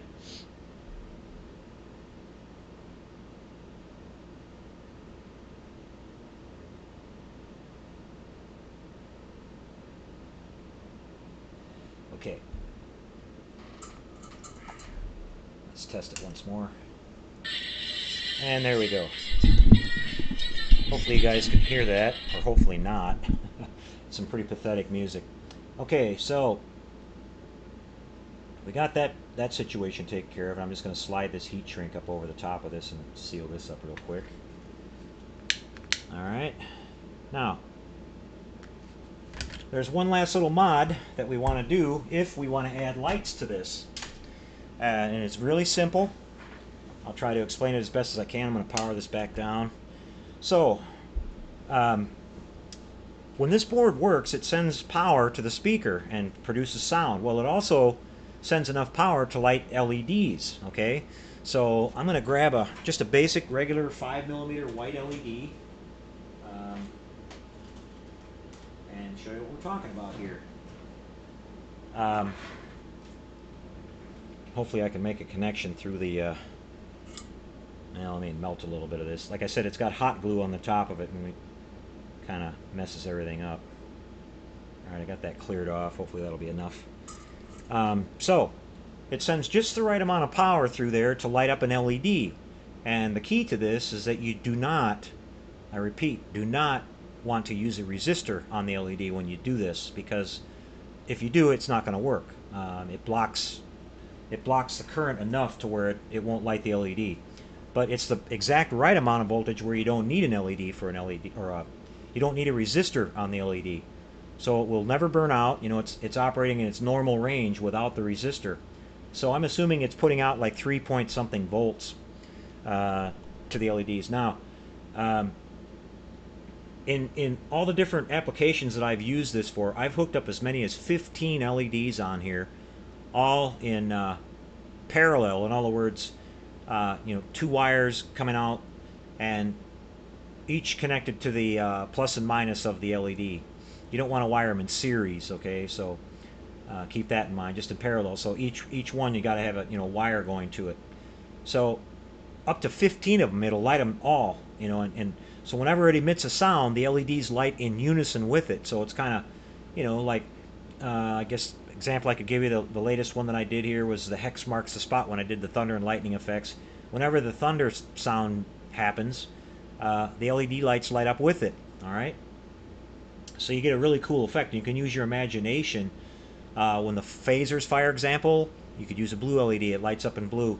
Photons, red, you know, whatever you want to do. All kinds of different things. Red alert. You have a red LED in your model, and whenever the red alert klaxon, you know, does its ring, this thing will light up with it in match sequence.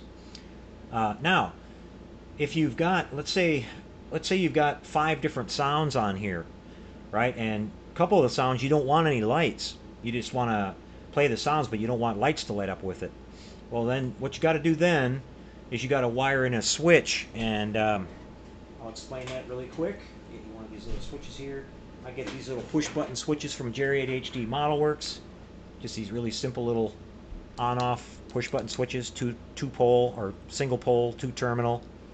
Okay, and it doesn't matter which side you interrupt. You can either interrupt the minus side or the plus side. It doesn't matter each one. So first, let me show you.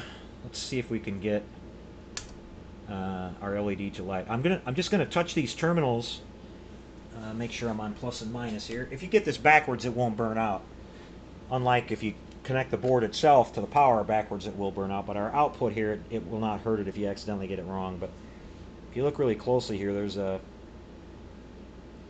these terminals are marked on the speaker, but they're really hard to see. And right now, this darn hot glue has covered them up. There, I got them. I got some bare solder that I can see, and hopefully this will work. Okay, we don't want that wire to come off.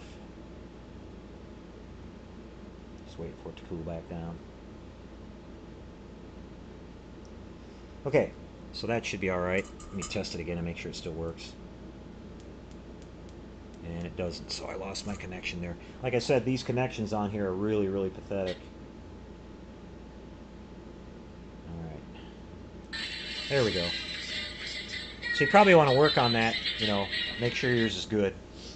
Alright, so I can't really see the terminal thing on there, so I'm just going to try it both ways. I won't hurt anything. Just lay in my... I'll try to keep this where you guys can see it too. Put my LED on here. I'm going to hit the sound. Okay, you can see that lighting up in unison with that. Of course, my finger's in the way, so you can't see it. Take my word for it, it's working. I'll try to get you an angle where you can see this.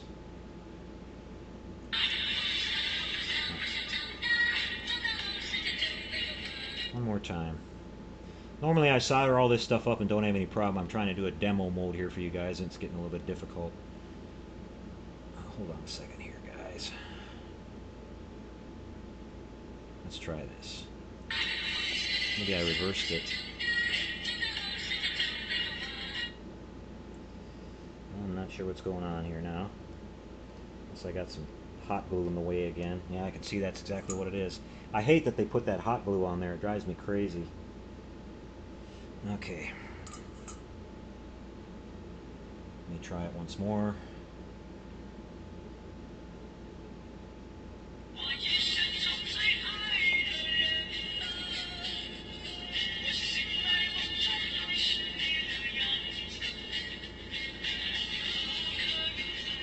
There it goes.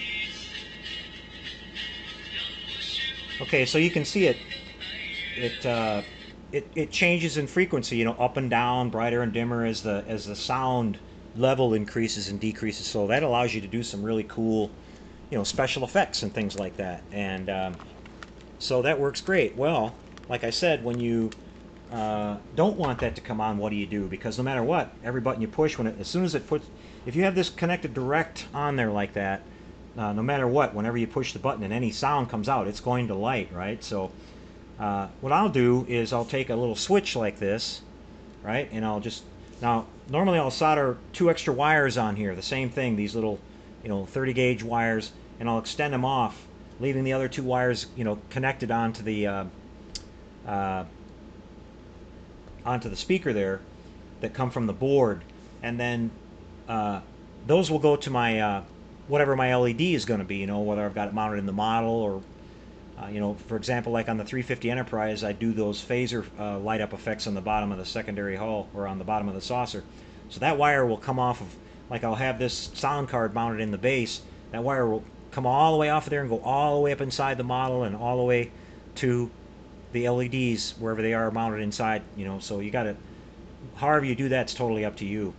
But so in order to have those where I can shut them off and on, I just interrupt it, like I said. So like I'll take the plus wire and at some point I'll cut it. I'll attach one side of it to this terminal that's coming off the soundboard, and the other one goes on back up into where the, you know, wherever the LED is. So basically, when the switch is off, the sound's still going to work here. It's still going to play and sound just fine, but it's not letting any juice get to that LED. You see what I mean? You just interrupted it.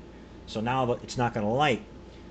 So let's say my first 2 buttons on my soundboard are dialogue, but the third one is like the phaser sound effect, right?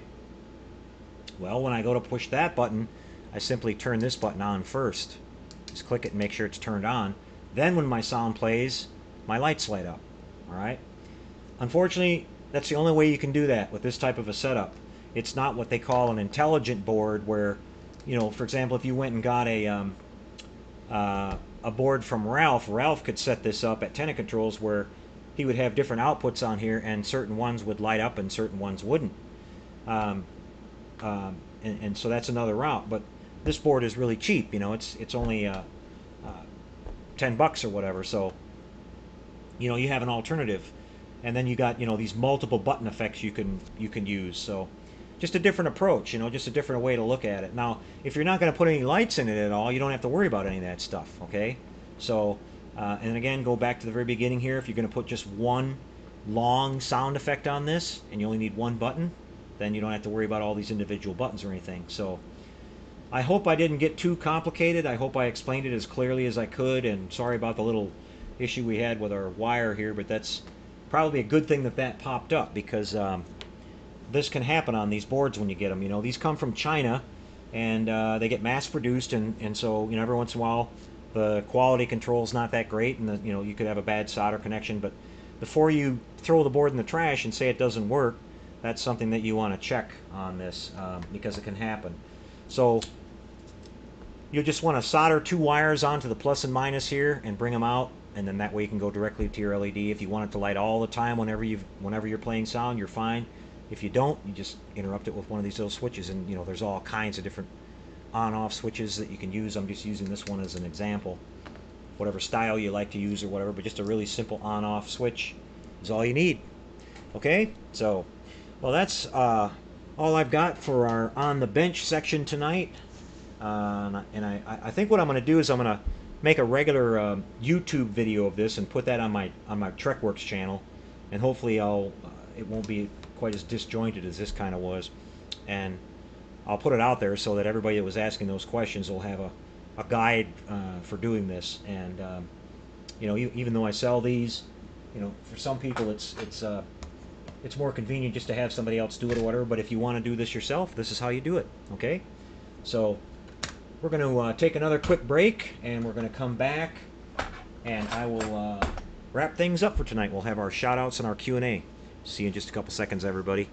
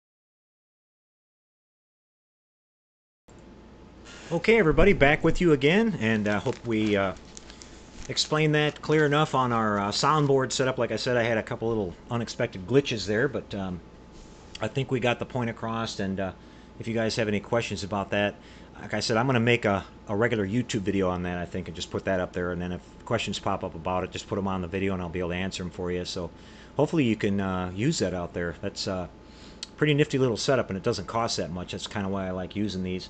And they sound great once you get them all programmed. You know, just the board by itself sitting on your bench is not going to sound very good because the speaker's just sitting there. But if you mount it in a nice little enclosure like a bass or you know, something like that, they sound a whole lot better. So for what they cost, I think they're pretty effective. Okay, time to head over to our shout outs and our Q&A for tonight. I'm going to roll up to the top and see you all here. I was getting some kind of an error thing during the broadcast. So I hope the broadcast was good for you guys tonight. It looks okay on the picture there. It's giving me some kind of key error or something. I've never seen that one before, but hopefully it wasn't buffering or anything. So, okay, we've got Star Siege Player, T Commando, Ralph at Tenant Controls, Paul De Tomaso, Dadnator 24, Mike Mitchell, Phil with the TrekWorks, Mark Shue, Leona Timber Company, Luma Bear, Outsider 238, Star Siege Player, Space Pirates Hobbies, Jacob Janosik, 2000 SPQR, Brian Knowles, Roger Ball, Murphy Peoples. Nice to see you, Murphy. Looking forward to seeing what you're doing this year. Glad to see your daughter's taking part in the Halloween group build. That's going to be a lot of fun. Eric Hawkins.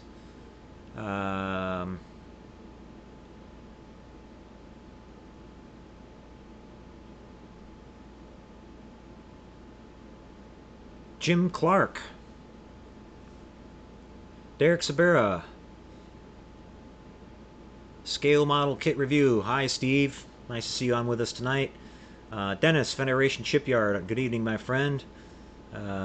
Kenny, Sci-Fi Fantasy is here with us tonight. Robert Morris. James Schulenberg, Rocket Boy 69. Modeler X, PJC 2.0. Red Shirt Forever. And Luma Bear. Yeah, I was panicking there, Luma Bear, but you know, you just go to your instincts and try to think, okay, what could it be? Because we knew we had the power working there. Just had to figure out what it was. But like I said, it's almost a good thing that that popped up, because I've had that happen before, and that's what you want to do to troubleshoot that. So that board there, I worked on. I'm actually going to make up. I got a customer that ordered one. It's going to be the Seaview soundboard. So we got to load our Seaview sound effects on that. That's why I didn't actually load one of the regular sound effects on there. But it works really good, and so there you go.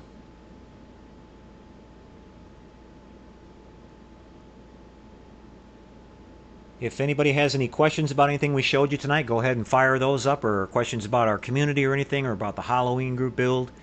As I mentioned, we've already kicked it off, but you've still got plenty of time. And you have until the 28th of October. Even if you don't get finished, guys, just have some fun with it, you know. It's just something fun that we do every year, and it's my favorite part is when I get to put together the slideshow and we get to show everybody's work all in one place. And a lot of our modelers go all out on the Halloween build. It happens to be my favorite of the year. You know, I'm still a kid at heart, so all the stuff from my childhood memories of Halloween and all that, I like to, you know, and we've got all these wonderful kits out there now about all those different subjects for Halloween. So just use your imagination a little bit and join in on the fun. Some of the other group builds going out there, like I said, I plan on joining up on the cancer awareness build that Kenny's got going at Mindless Model Works. You know, and a few things like that. And there's always some kind of group activity build going on out there. Big Rob, well, you're just gonna have to hit the rewind button, buddy. Can't do it all over. Again, I didn't see any feedback on that, but hopefully the video looked okay tonight. I'll have to look and see what that error was. Never seen that one pop up.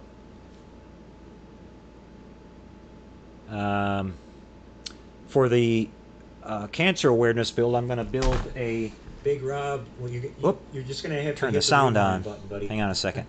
And I'll show you the kit that I'm going to build for that.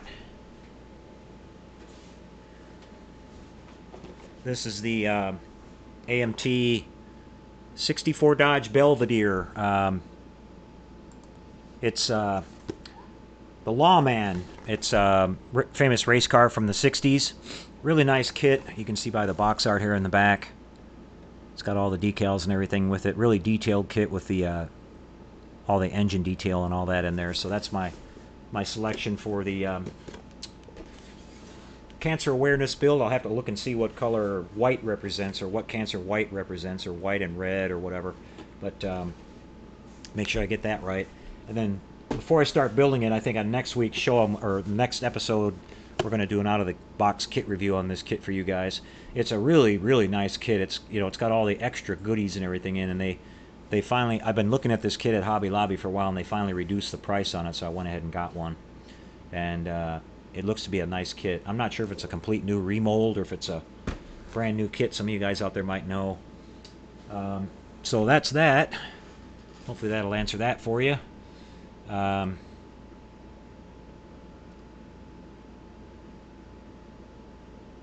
Yeah, we've got Omar down there in Florida. I hope you're doing it. Well, he's on with us, so hopefully he's doing okay. Hasn't lost power apparently, unless he's on his phone.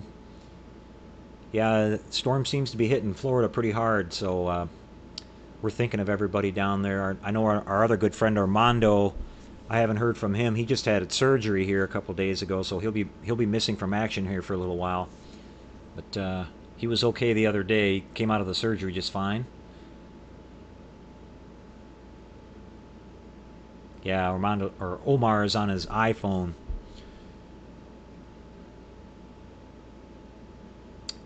Yeah, I don't know if some of you guys saw that or not, but they're going to be playing Star Trek II: The Wrath of Khan on the big screen this week, either on the 10th or the 13th. At least in this area, I got my tickets. I'm going on this Wednesday.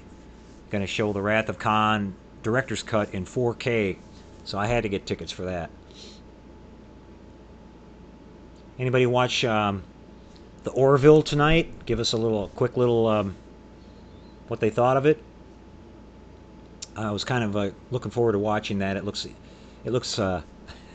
like a good mixture between, you know, a little bit of Star Trek or a tribute to Star Trek and some comedy.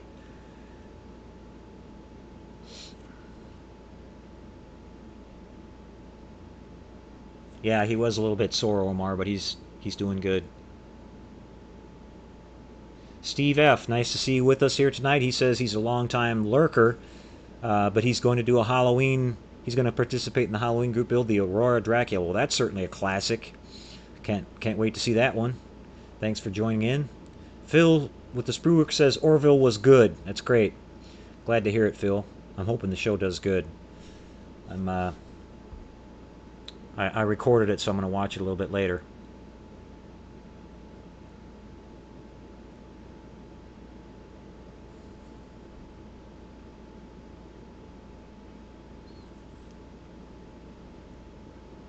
Yeah, Seth MacFarlane is a genius comedy writer, so I'm sure they had some crazy stuff going on in there. I just saw the little clip where he was sitting in the admiral's office and he gives him the ship and he says, "Mind if I have one of your candies?" And he eats it or whatever. And he goes, "Those are marbles," and he spits it back out. Crazy Seth MacFarlane.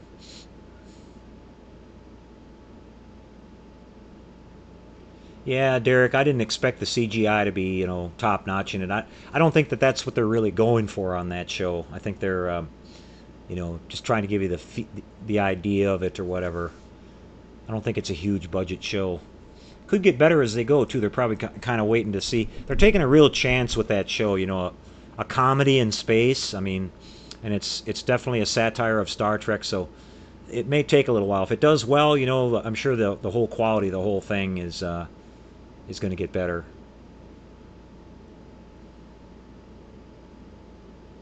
PJC, yeah, a glow in the dark model will still glow if you just clear coat it. Sure.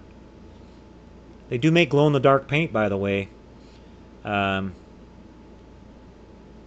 few years ago, I tried it and it wasn't that great, but from what I understand, there's some really good quality stuff out there now that glows for a long time and it's nice and bright.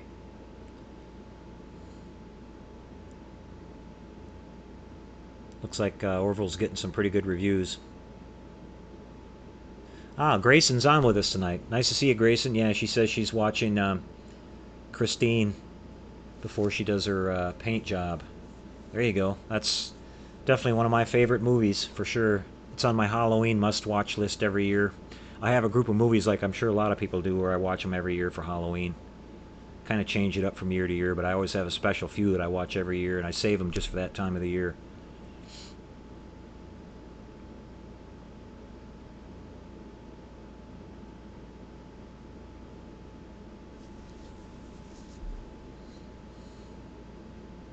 There's lots of pictures online of Christine too, Grayson, that you can find. Tons of pictures, good, clear pictures of how the car should look.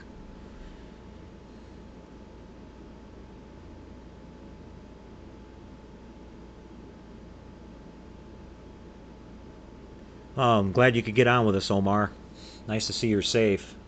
Hopefully the damage isn't too bad down there, and it's just power lines and stuff like that. Hope it doesn't destroy a lot of buildings and everything.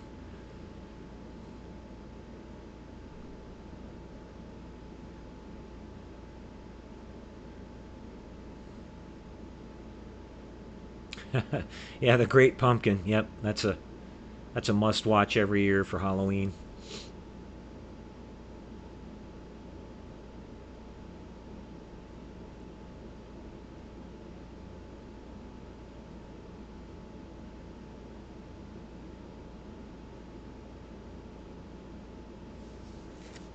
Yeah, I'm really looking forward to seeing the all the group builds this year. There's already a lot of nice ones going on.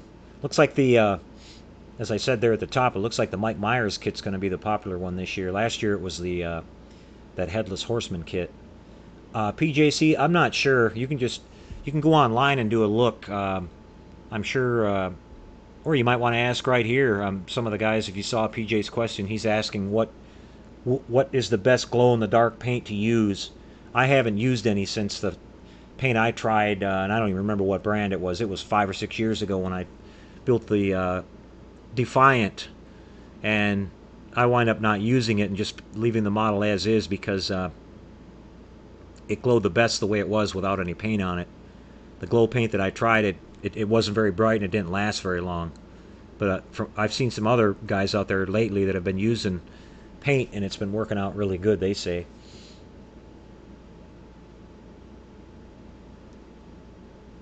Space Pirates says he went to see Close Encounters. Yeah, they re-released that one in the theater in 4K too. That's pretty cool. Restored. I had to see Star Trek, that's for sure, and especially The Wrath of Khan. I still think that's the best Star Trek movie.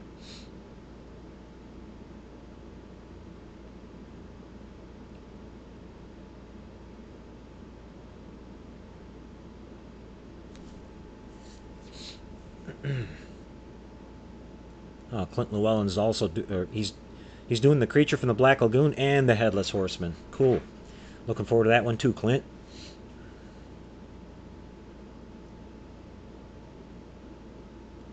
So Krylon Glow in the Dark is decent.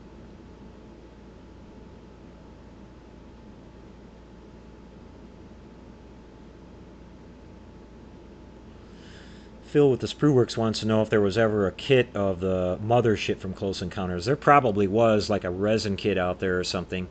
You never know. I don't think I've ever seen a like from AMT or anybody like that. I haven't seen one. That'd be a heck of a model to build with all. I mean, there's a ton of detail and lighting on that thing. That model was also built by Jim Dow, who you guys have heard me talk about several times, who built the Enterprise refit for Star Trek the Motion Picture. He built that one, and he also built the Valley Forge that they used in Silent Running, the old Bruce Dern one, you know, with the Huey, Dewey, and Louie robots, which is a great sci-fi movie. No, you can do as many as you want, Clint. In fact, the more the merrier. I'll be winding up with about 4 of them myself. I'm going to do... I got 2 of them done, 1 more to go, and then I'm going to do one for Kenny's Mindless Model Works group build. That's the... or that's right, I did it, the pirate ship, but... yeah, I got 1 over there, and I got 1 more to go here, the Strange Change Vampires. Yeah, so you can do as many as you want. Looking forward to it.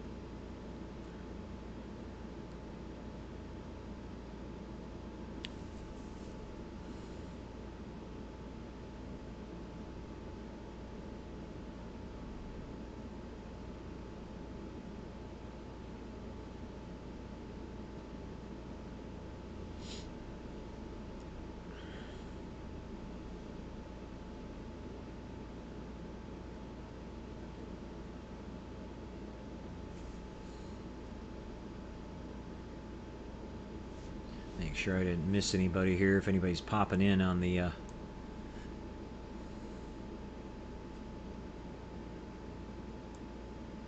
chat thing. Let's see, I see the captain. I don't know if I mentioned him. Or it could be a her. Timothy Auger.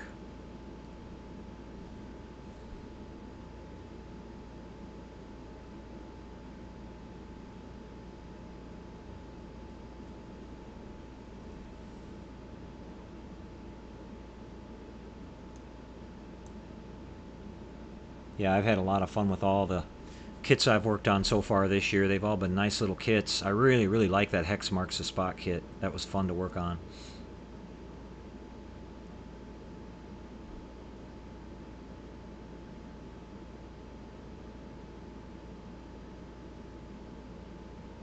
Yeah, T Commando, looking forward to that. He says he's going to be doing a scratch build for the, as we showed at the top of the show, he's going to do a Halloween sea view with the ghost U-boat from that episode, The Phantom. It's one of the best episodes of that whole TV series, by the way, if you haven't ever seen it.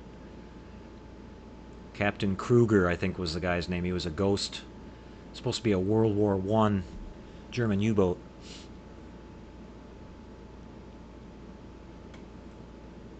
Okay, Kenny's got to check out. We'll see you later, Kenny. Take care.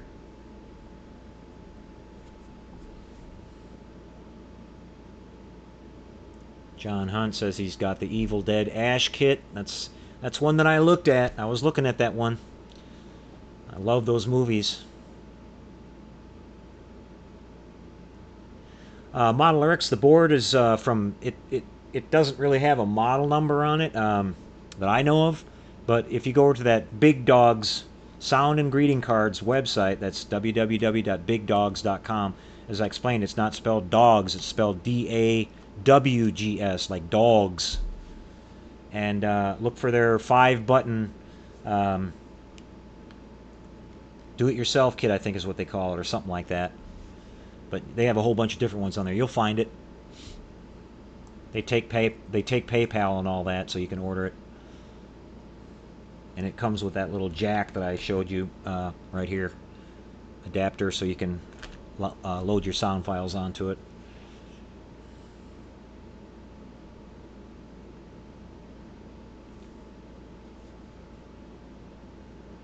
That's right, I forgot about that space.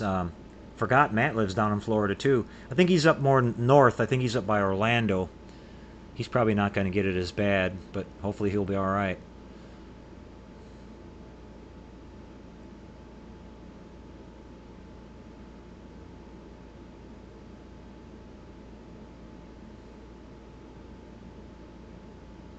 Jim, that transistor is an L7805.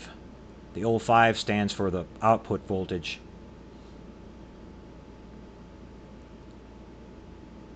I'll type that on here just so I'm clear.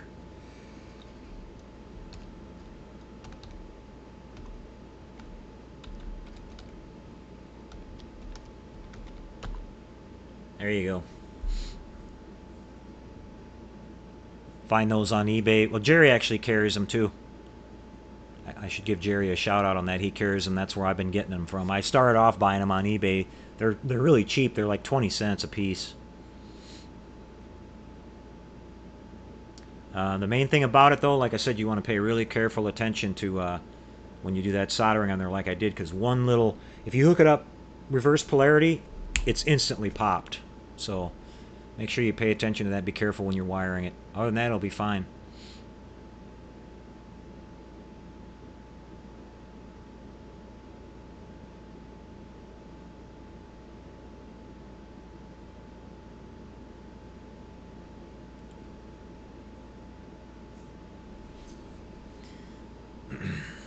Okay, folks, well, I'm showing about 9 o'clock here, my time, so we're about 2 hours in. I'm going to go ahead and wrap it up. I'm sure some of you are starting to get sleepy out there, and it's late for some of you that are watching overseas. So we will be back a week from next week. So, you know, we're bi-weekly now. And as we get closer to Halloween, I'll just keep giving everybody reminders about that. And then just, you know, everybody keep posting your work over there at the model shop page. When I would like to ask everybody a favor too, like if you're going to post your picture, if it's your final pictures of your model that you built for the Halloween group build, put that title on your pictures when you post it, so that I know that that's like your last shot of it. I want to make sure that I'm getting you know, the last picture that you want to have on the slideshow, and try to get, you know, 4 or 5 pictures from a couple of different angles. That would be great. That way I can pick through them and try to get the one that looks best, and or a couple of them that looks good, and I'll put them on the slideshow, and we're going to broadcast that slideshow during our Halloween special, which is going to come at a weird.